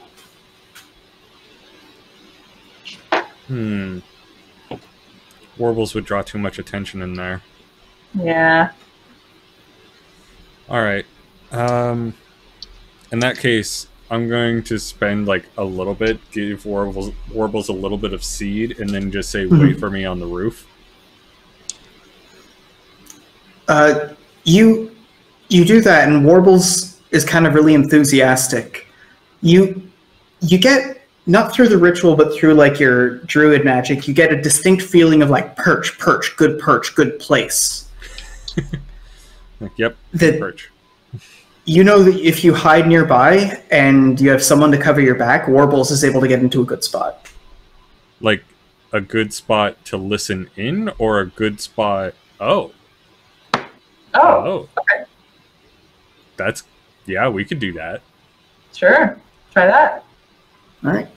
You guys keep a good ways away. Like, this is still a high-class joint. Like, if any place is going to have, like, nobility restaurants and commoner restaurants, it's going to be White Abbey. It's very stark here. You guys are off on the side in an alley where you won't be bothered, you know, like where the cooks come out to smoke probably in a few hours. And Warbles flutters up. Which of your skills are you going to use to try and hone in here? I want to specifically hear everything, so I'm going to say it's a ritual on him to basically...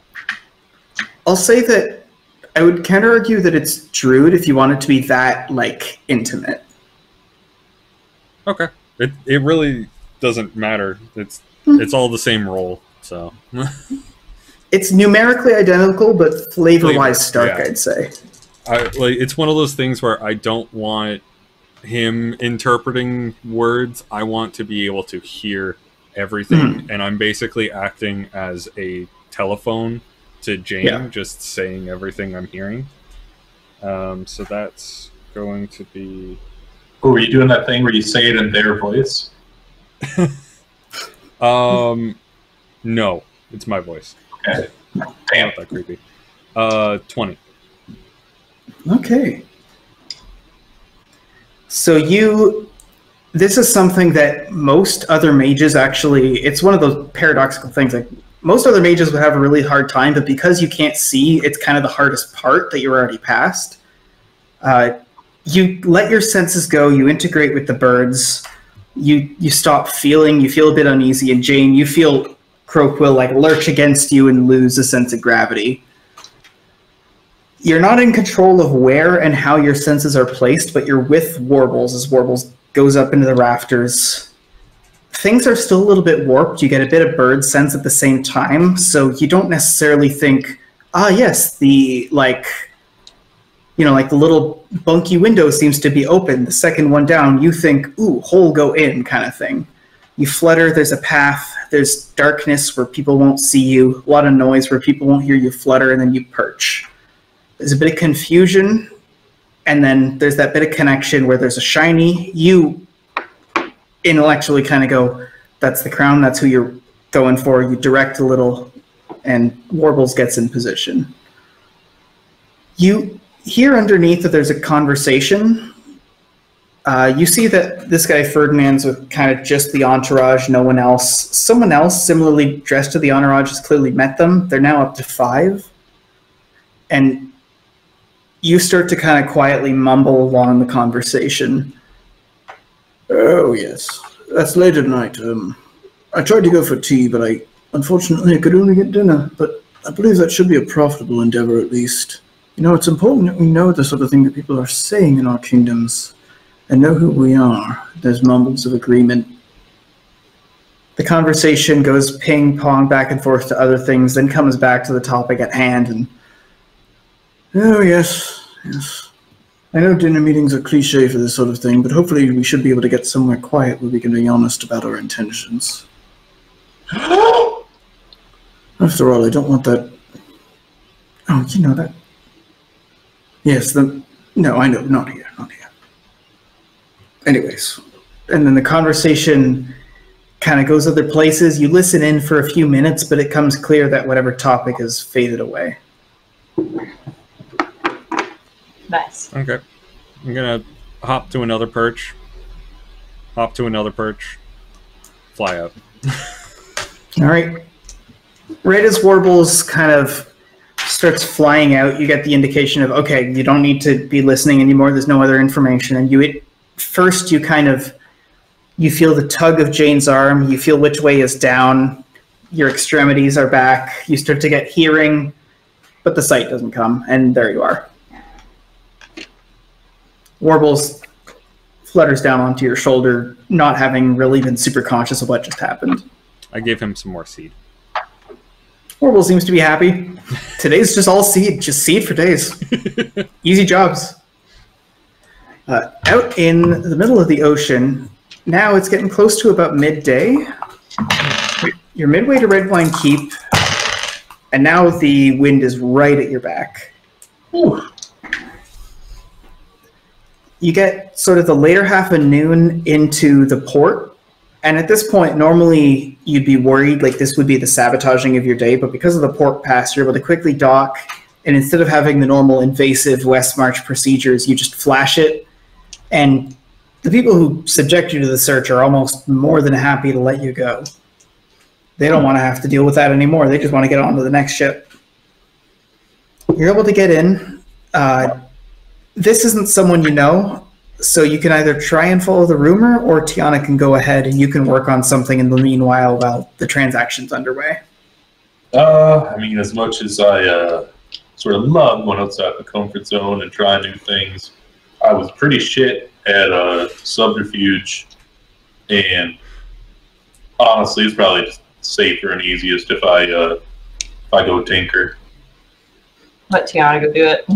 Yeah, Tiana, you should probably take the box. Yeah, no worries. I know the guy. Tiana leaves.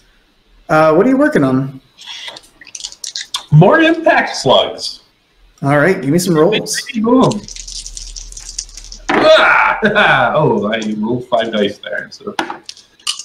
Yeah! That's a bad roll. That's okay. Let's see, that's 10 plus 6 plus 4. That's a 20. Ah! All right, so you're getting right underway. This is not the sort of thing where you're trying to make sure the first prototypes are good. This is more like the first prototypes work and you're trying to make them better. Here, you're not making any direct design tweaks. It's just improving on the previous ones in terms of methodology. The grooves are perfect. They're consistent. All the slugs before being put together are in the same correct slots. You haven't made the sort of plus signs you put on the front to try and disperse the load and avoid like dispersing the impact too much. Mm-hmm. But you haven't filed them in yet. You think all the actual clumps of metal are the right height, the right cylindrical size, and that's about as far as you get. Tiana comes back on the boat, loads in a barrel. You presume more swamp grass. Luckily, you don't smell it right away, which is a sign that at least the job is being done right somewhat. And you're good to go. Oh, man, I sure wish Jane were here. I say as I'm trying to figure out where to put this barrel. She always finds the best places. Tiana's good at it, I think. Tiana's good at it, but I don't know. It makes me nervous when I come down and I see it, you know? Yeah, fuck it. We got a port pass. Yeah. I hastily cover it with, like, a spare bit of canvas. You put it down, and then it's one of those like immediate failure things where you put down a barrel, cover it with canvas, walk back to the musician's room about to get back to work, and you turn around and you see very obviously in the middle of the room a lone barrel covered in a canvas. And there's kind of like there's an opera where, oh shit, and Tiana's like, no, just like last time. You guys settle, you shove it, basically the last time you had to do this, you put it with the rest of the rations, so you just do that again. Swamp grass. Put it in the middle of the room, cover it in like a tarp. You're like, yeah. Glowing like it's a quest objective. Look, we need to hit it. Now it's hidden. Can't see it. Can't see it. Hidden. Hidden. glaringly obvious, like a camo that's just the wrong color for the environment. Yeah. So you guys follow them as they leave the dinner. They head back to the office for, again, about an hour. And then you can see them heading uptown, presumably for some other kind of meeting. Cool. I guess we follow them. Yeah. At this point, they're far away from the church and they're kind of already in the merchant district, getting closer to the noble side of town. And they don't go into the carriage proper. Everyone here is pretty well dressed. So you guys are starting to stick out a little more. But they're also more obvious and kind of easier to get close to and over here. Okay. What's your approach going to be on tailing them here?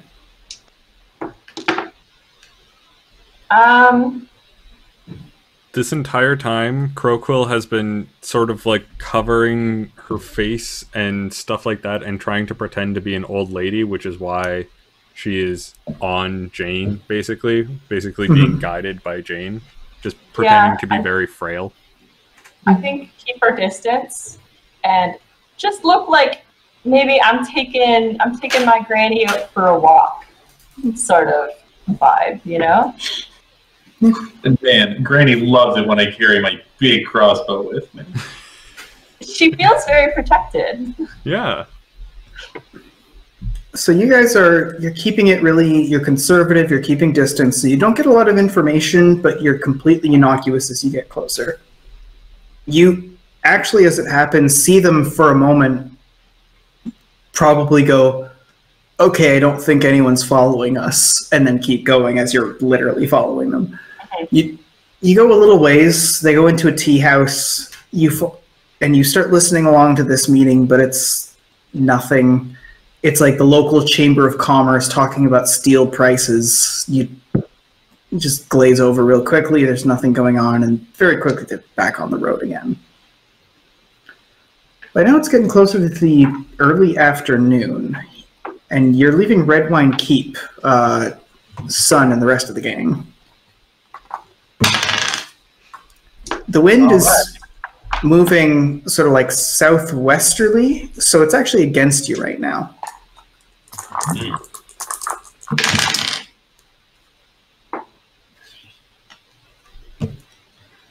You make it only about 1 square's worth of distance. I'd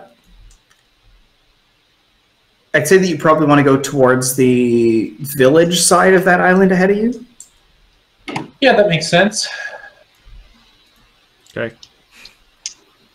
Well, The wind hasn't shifted, and it was with you on the way in, and so now it's directly against you on the way out. You have to tack to and fro, but hooking around the island has been helpful.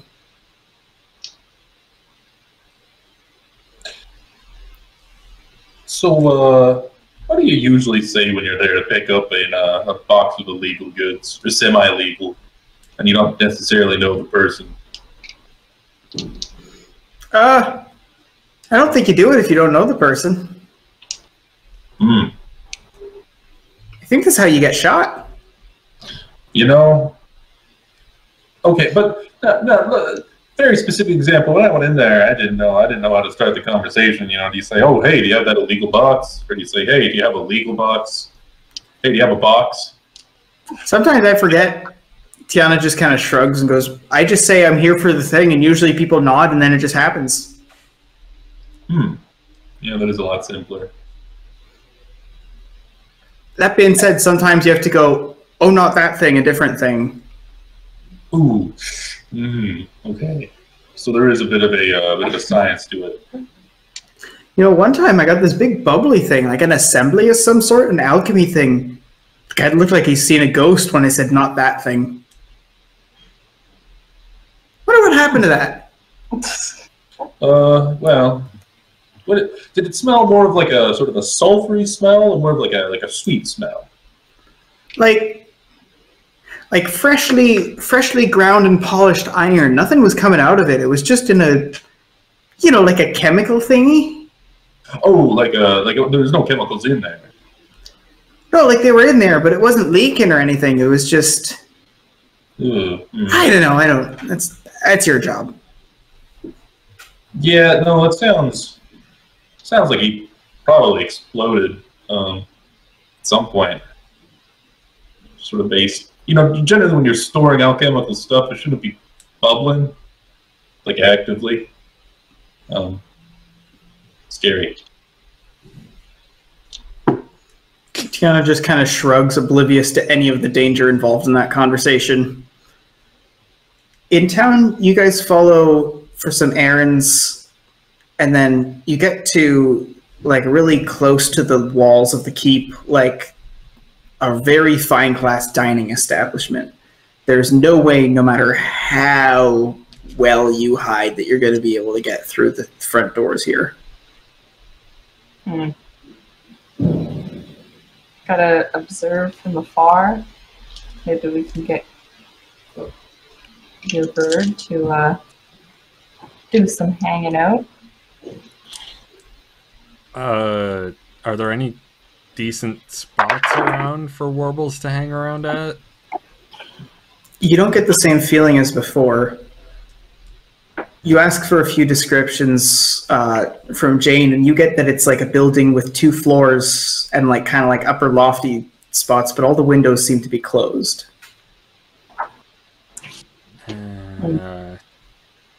Wouldn't really be able to get inside the same way. Closed windows, no perch. Warbles departs a little ways and then comes back and starts leading you down an alley. I follow Warbles. I trust. I follow. Man, good call, I guess. You get a little ways and you get to sort of just like a back, like, like an alley, like a loading dock. There's some crates around here that are like empty ones that have since been emptied of their contents and set aside for whenever they can be dropped off when the next delivery comes. This door that's unattended. Well, it's not necessarily a crow door, but it's definitely a person door.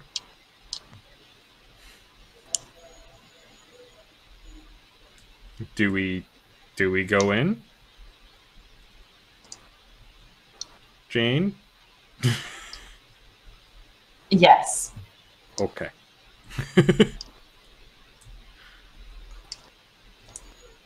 All right, you carefully creak open the door.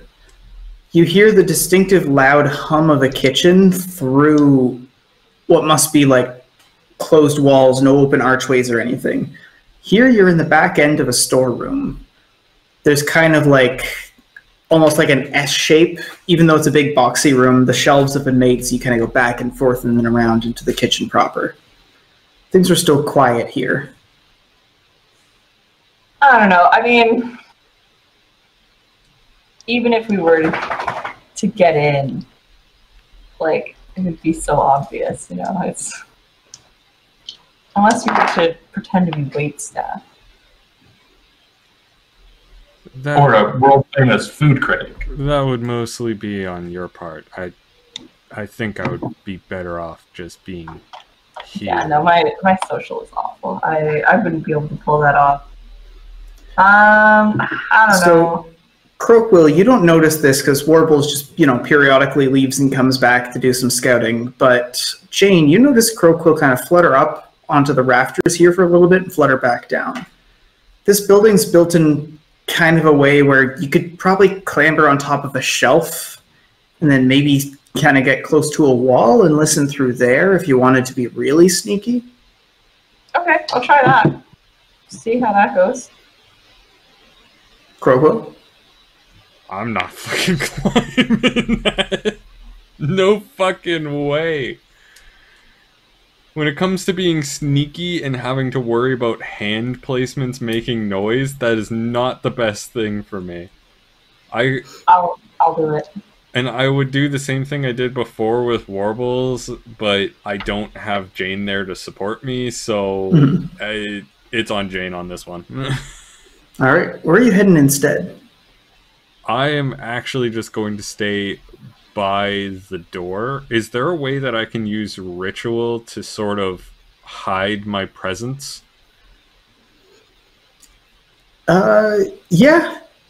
Yeah, want to roll it? Okay.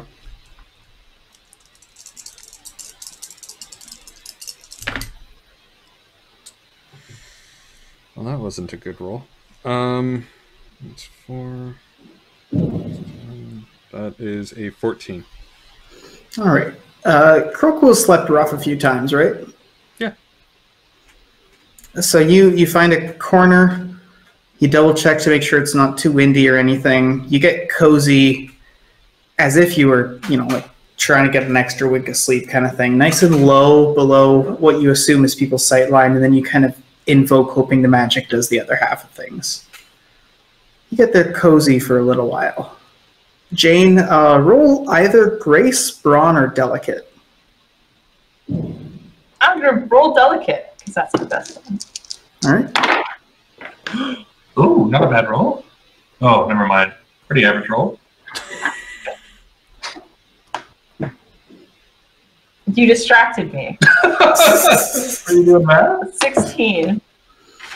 All right, so you wait, and there's the door closing as Crowquill leaves, and you're like, no one can tell me no. And you go on the most precarious looking of shelves, and very slowly you just go, quiet step, quiet step, quiet step.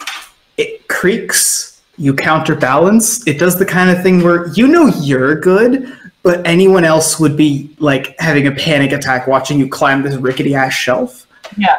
And then you grab a sturdy rafter and you're good. You just climb up. You're good. You start to crawl closer. You hear conversations, but now like you've been following this guy. You've heard a few conversations. Like you recognize the voice. Through the wall, you can hear muffled conversation, bits and pieces. From what you can ascertain, the guest of the evening is still not here yet. Outside, Crowquill Warbles seems to be agitated again. There's something shiny. You can hear another carriage coming. As in more people? Yeah. Not like down the alley, but to the front of the restaurant.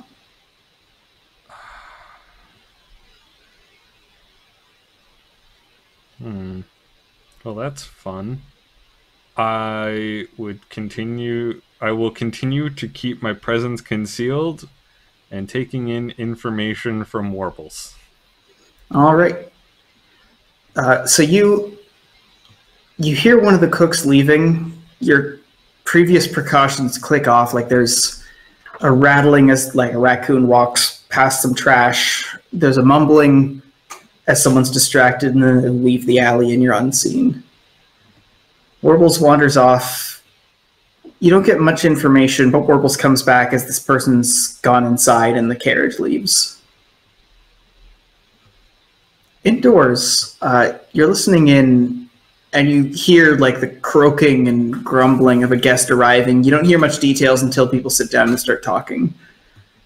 And then slowly but surely the conversation starts picking up. There's something, and you hear, oh, it was Mrs. Davies. You know the name, Mrs. Davies. And you hear a number of titles. Pick the first or the second. One of them's going to be muffled, the other one's clear. Second. Director of some kind of company and CEO of Populous Civil Solutions. Okay. There's another groan as everyone sits down and people start talking. There's some petty discussion, something about taxes being levied.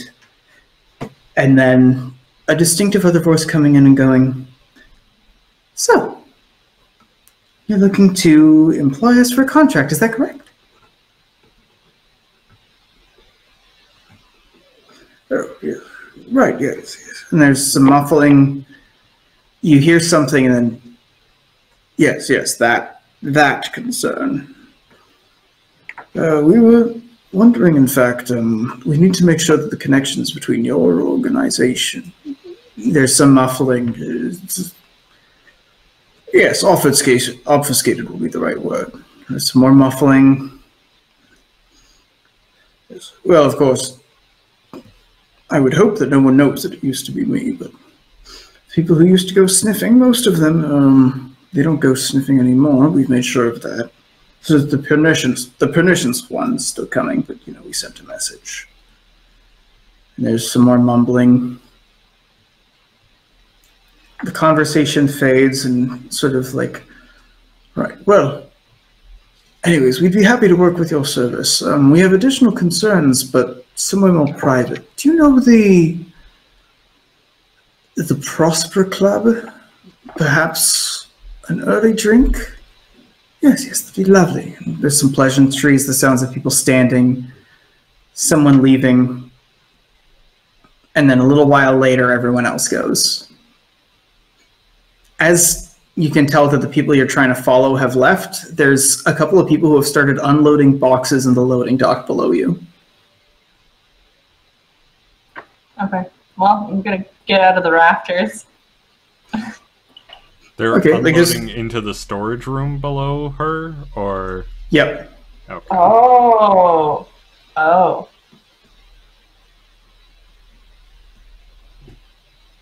So what's your exit strategy? I guess I'll wait. All right. So you see there's like box, 4 boxes, like 2 stacked on each other. Both of them, like 2 people drop them off, and then one person stays inside and starts unloading them. The other person is coming and going with packs of 2. You watch. It's almost like watching baseball. You're just watching the incremental tiny shifts. Like, okay. And, almost. Croquill, you're on the outside just listening to people unload boxes. And then there's a moment where all the boxes are gone. It's about midway through waiting for another one. And the other person unloading boxes goes to help unload. And you quickly just, you're down and you just walk out. You're just timed well enough that they're both facing away and you're out of the restaurant. Perfect. Ooh. Where did he go next? The time that it took to get away, you lost the tail, but you heard something about the Prosperous Club, or the Prospera Club. Okay. Club of Prospera. That doesn't have bad historical associations with it. No. Prospera's fun. It's ironic. It's ironic. Okay, anyway. Let's look around, I guess. I don't know if I want to be asking anybody about the Club of Prospera. I guess I could. I'm a white woman, but...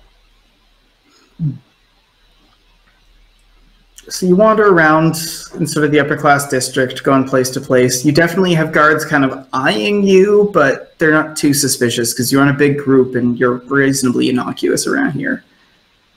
After a little while, you see it. Sure enough, it's the Prosperous Club. It's just the word, prosperous. As in having prosperity. There's no association to Prospera. There's nothing to do with that. Not that there would be anything wrong with being a highly religious person, of course. But, of course. And you see that this thing is like, it's a club, it's walled off. There's a good space with a bunch of hedges all around everything. There's gates. You see a few people well-dressed in front of the doors. Like, this place is heavily fortified. Okay. So probably... I mean, I'm going to look around the place and see if there's any... back entrance or open windows or anything like that. So you're wandering around. What's Croquill up to?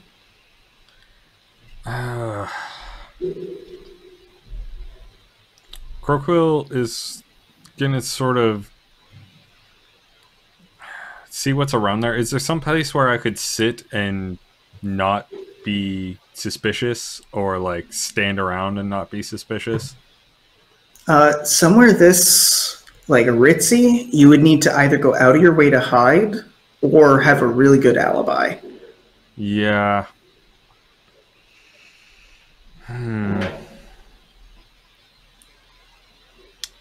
I wouldn't be able to set up shop here without immediately being run out.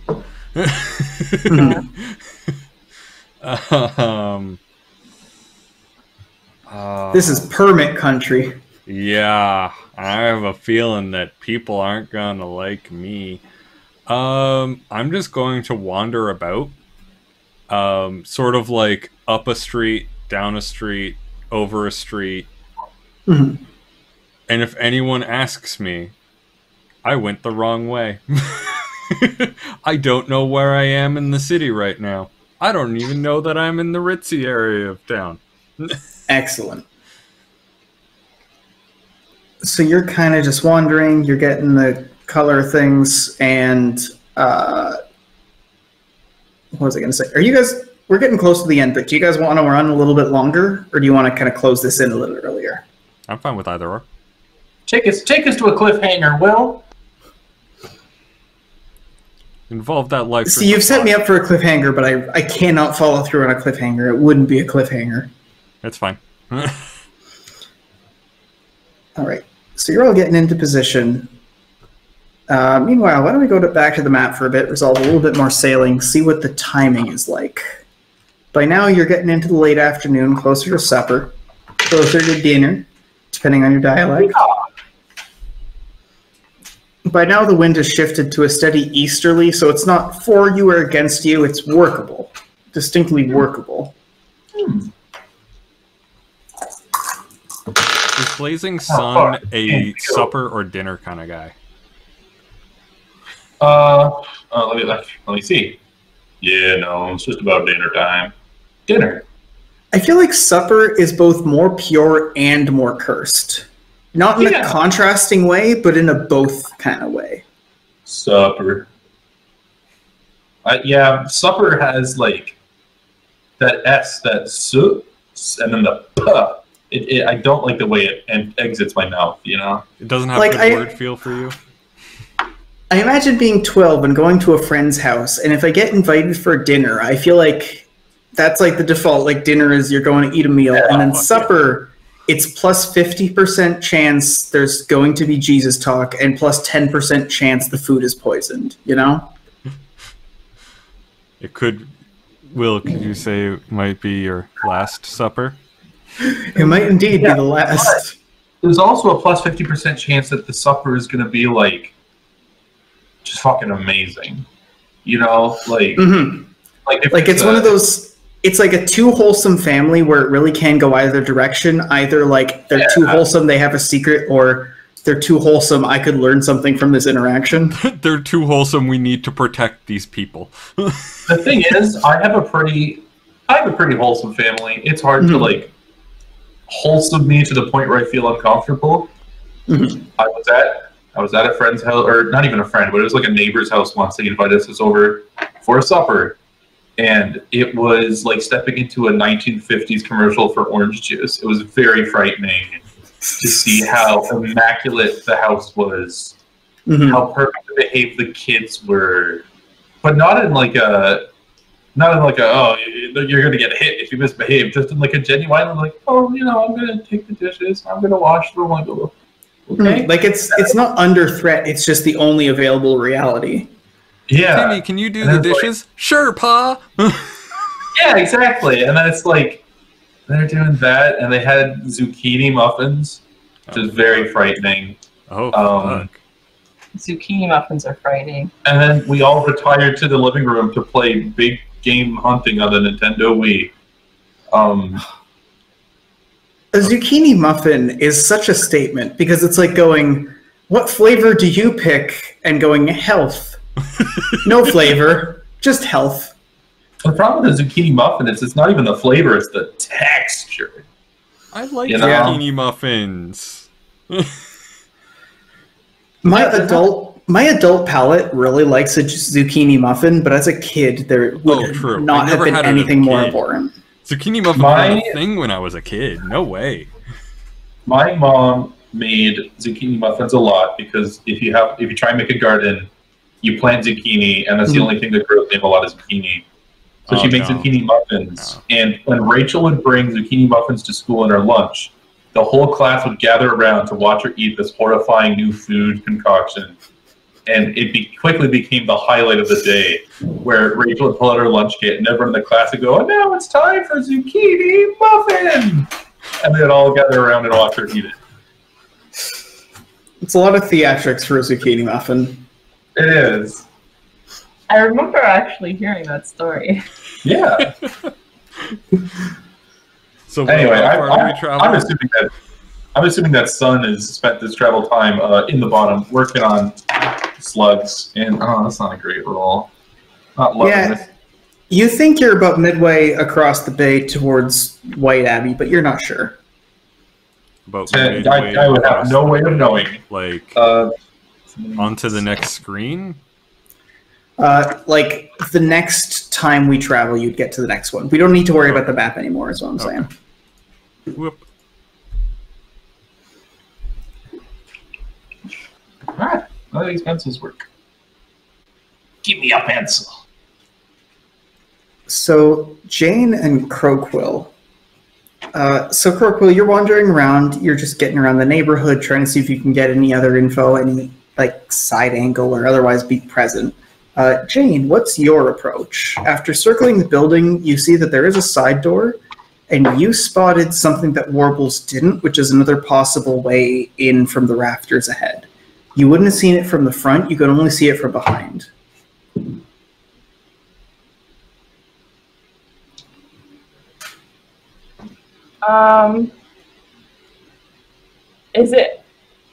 Could a bird go into the rafters?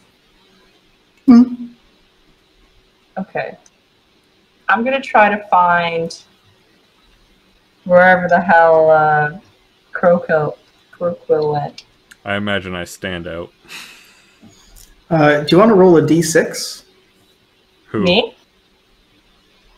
Yeah, I'll say Chelsea. 6. Okay, so you go up a street, you go down a side road, you go down the other road, you go back. You're at the start of the square. You go, you go a different direction, you take a right turn, and then right as you're kind of going, you see Croquill turn a corner and go, Croquill! And then you catch up. Okay, I'm going to point out the rafters entrance. Maybe we can get your bird to go into there. Maybe get some information, see what's going on. Warbles, does it look like a perch to you? Warble seems enthusiastic. Perch the only thing is, Jane's going to need to cover for you somehow out here on the street.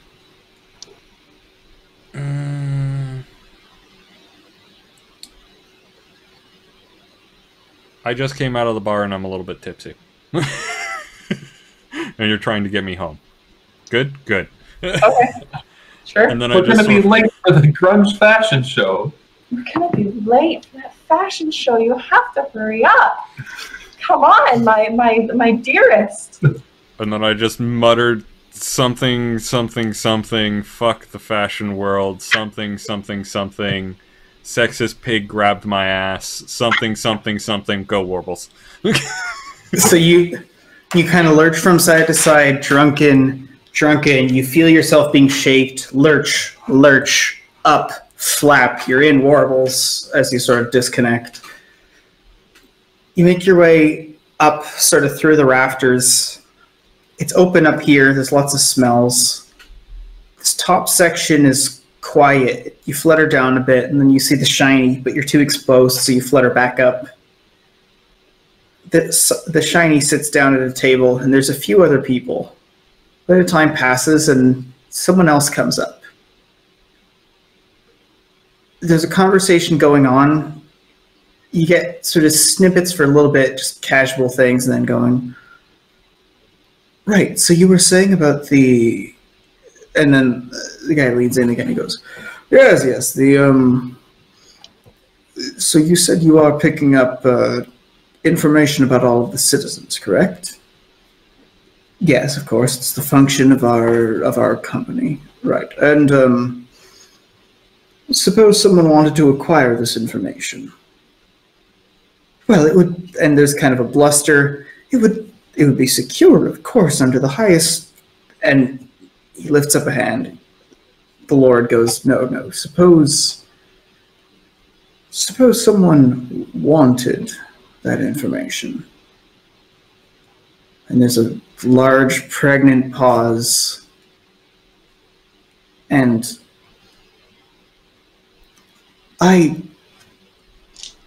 must maintain the integrity of the work I've done,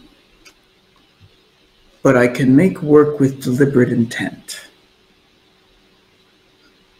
There's another long, pregnant pause, and then you hear, Hammond, Crowley, do you think you make sure no one's peeking or anything? Johnson, if you could check the back alley just in case. I don't think there should be too many people around here. People tend to... And there's some people who leave, and then it's just this guy, one of his cronies, and the person who was in the other bar, Mrs. Davies. Outside in the streets, even though the conversation's continuing and Crowquill's still under getting information, you've heard that, and you see briefly in the window some people going down the stairwell, and some of them must be going around the inside of the restaurant, which they shouldn't find you, but someone is coming out here into the back alley. Is there a distance that you need to be in order to keep this connection going? Not a distance, more of a question of how you're managing to keep Crowquill moving. Carrying him. Like, kind of just on the shoulder, get him out of the alley, walking down. Like a Weekend at Bernie's kind of... Yeah, Weekend at Bernie's, holding her, like, a kind of, like, oh, come on, we have to go, we have to get to the fashion show, you know? Sort of... Fashion show, because both of us are the height of fashion. But I definitely want to be out of the alley, so I'm going to, like, quickly get her out of the alley. And then once we're in the street, I'm gonna be like, okay, gotta get going, you know, dragging her a little bit, but like blustering while doing it, you know. Accidentally dropping me. Just a little, not enough that you like it hurts you or anything, but like, you know, you fall to your knees just a little bit. So Crowquill, you're in the rafters. You have no idea what's going on. But Jane, you're there, like, and you hear the sound of someone going in the alley, and you can feel, like, the fucking burning laser beams of someone profiling the shit out of you. And for a brief moment, you're being assessed, and then, yeah, whatever. They go back inside. Up in the rafters, the conversation continues. Right, well, the thing is, you know, we have... It's not correct to say in our day and age, but, you know, there's elements that they're detrimental to the way that we want an ideal society to function, you know. And there's kind of a chuckle, and of course. Can't say anything like that nowadays. People will just be up in arms. And there's kind of some chuckles. He goes, yes. But really, we're particularly concerned about the... Well, you know, the dark magic is really a logical concern in the modern political climate with what it can do. And we can't have shapeshifters going around. Something tells me that we have to throw some sort of petty victory at that Franklin to get the heat down. We're going to have to take some losses, but I think... You know, we can probably make a move to make sure we know who is in this country, right? And there's almost like a scoff, like a, oh, of course. Wouldn't be the first time. It's important to make sure you know who's here. I'll make sure that I send a safe letter, not through the normal channels. But I really should be going. I don't want to be here too late. You know what people will say. Anyhow, and there's a groaning as the guest goes to leave. I guess I'm sort of hopping out of there, just hopping along the rafters and eventually fluttering in. You feel yourself flutter out the window and you don't need to be there, and you kind of steady yourself. You do that and you put your hand against a wall, and right as that happens, you kind of look from side to side to get your bearings. You see someone well-dressed kind of lock eyes with you, kind of just give like a and then walk back into the restaurant. I lean in and look. I was pretending you were super drunk. Why does my arm hurt?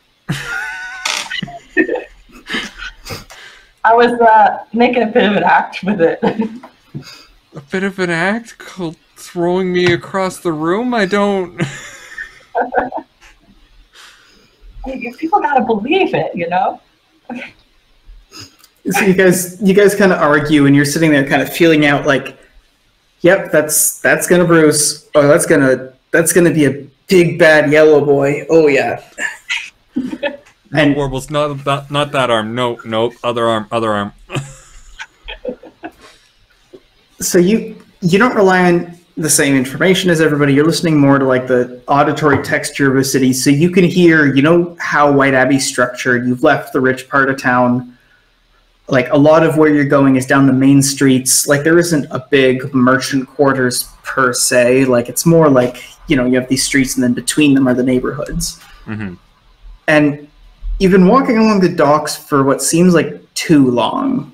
Like you've been walking maybe back and forth a few times. Shane, you don't see the boat. So, son, do you want to roll me odds or evens? Sure, I'd love to. The wind didn't work perfect for you, so you came in a bit close to the wire. I was supposed to say which one I wanted before I rolled it, didn't I? Guys, I got a 4.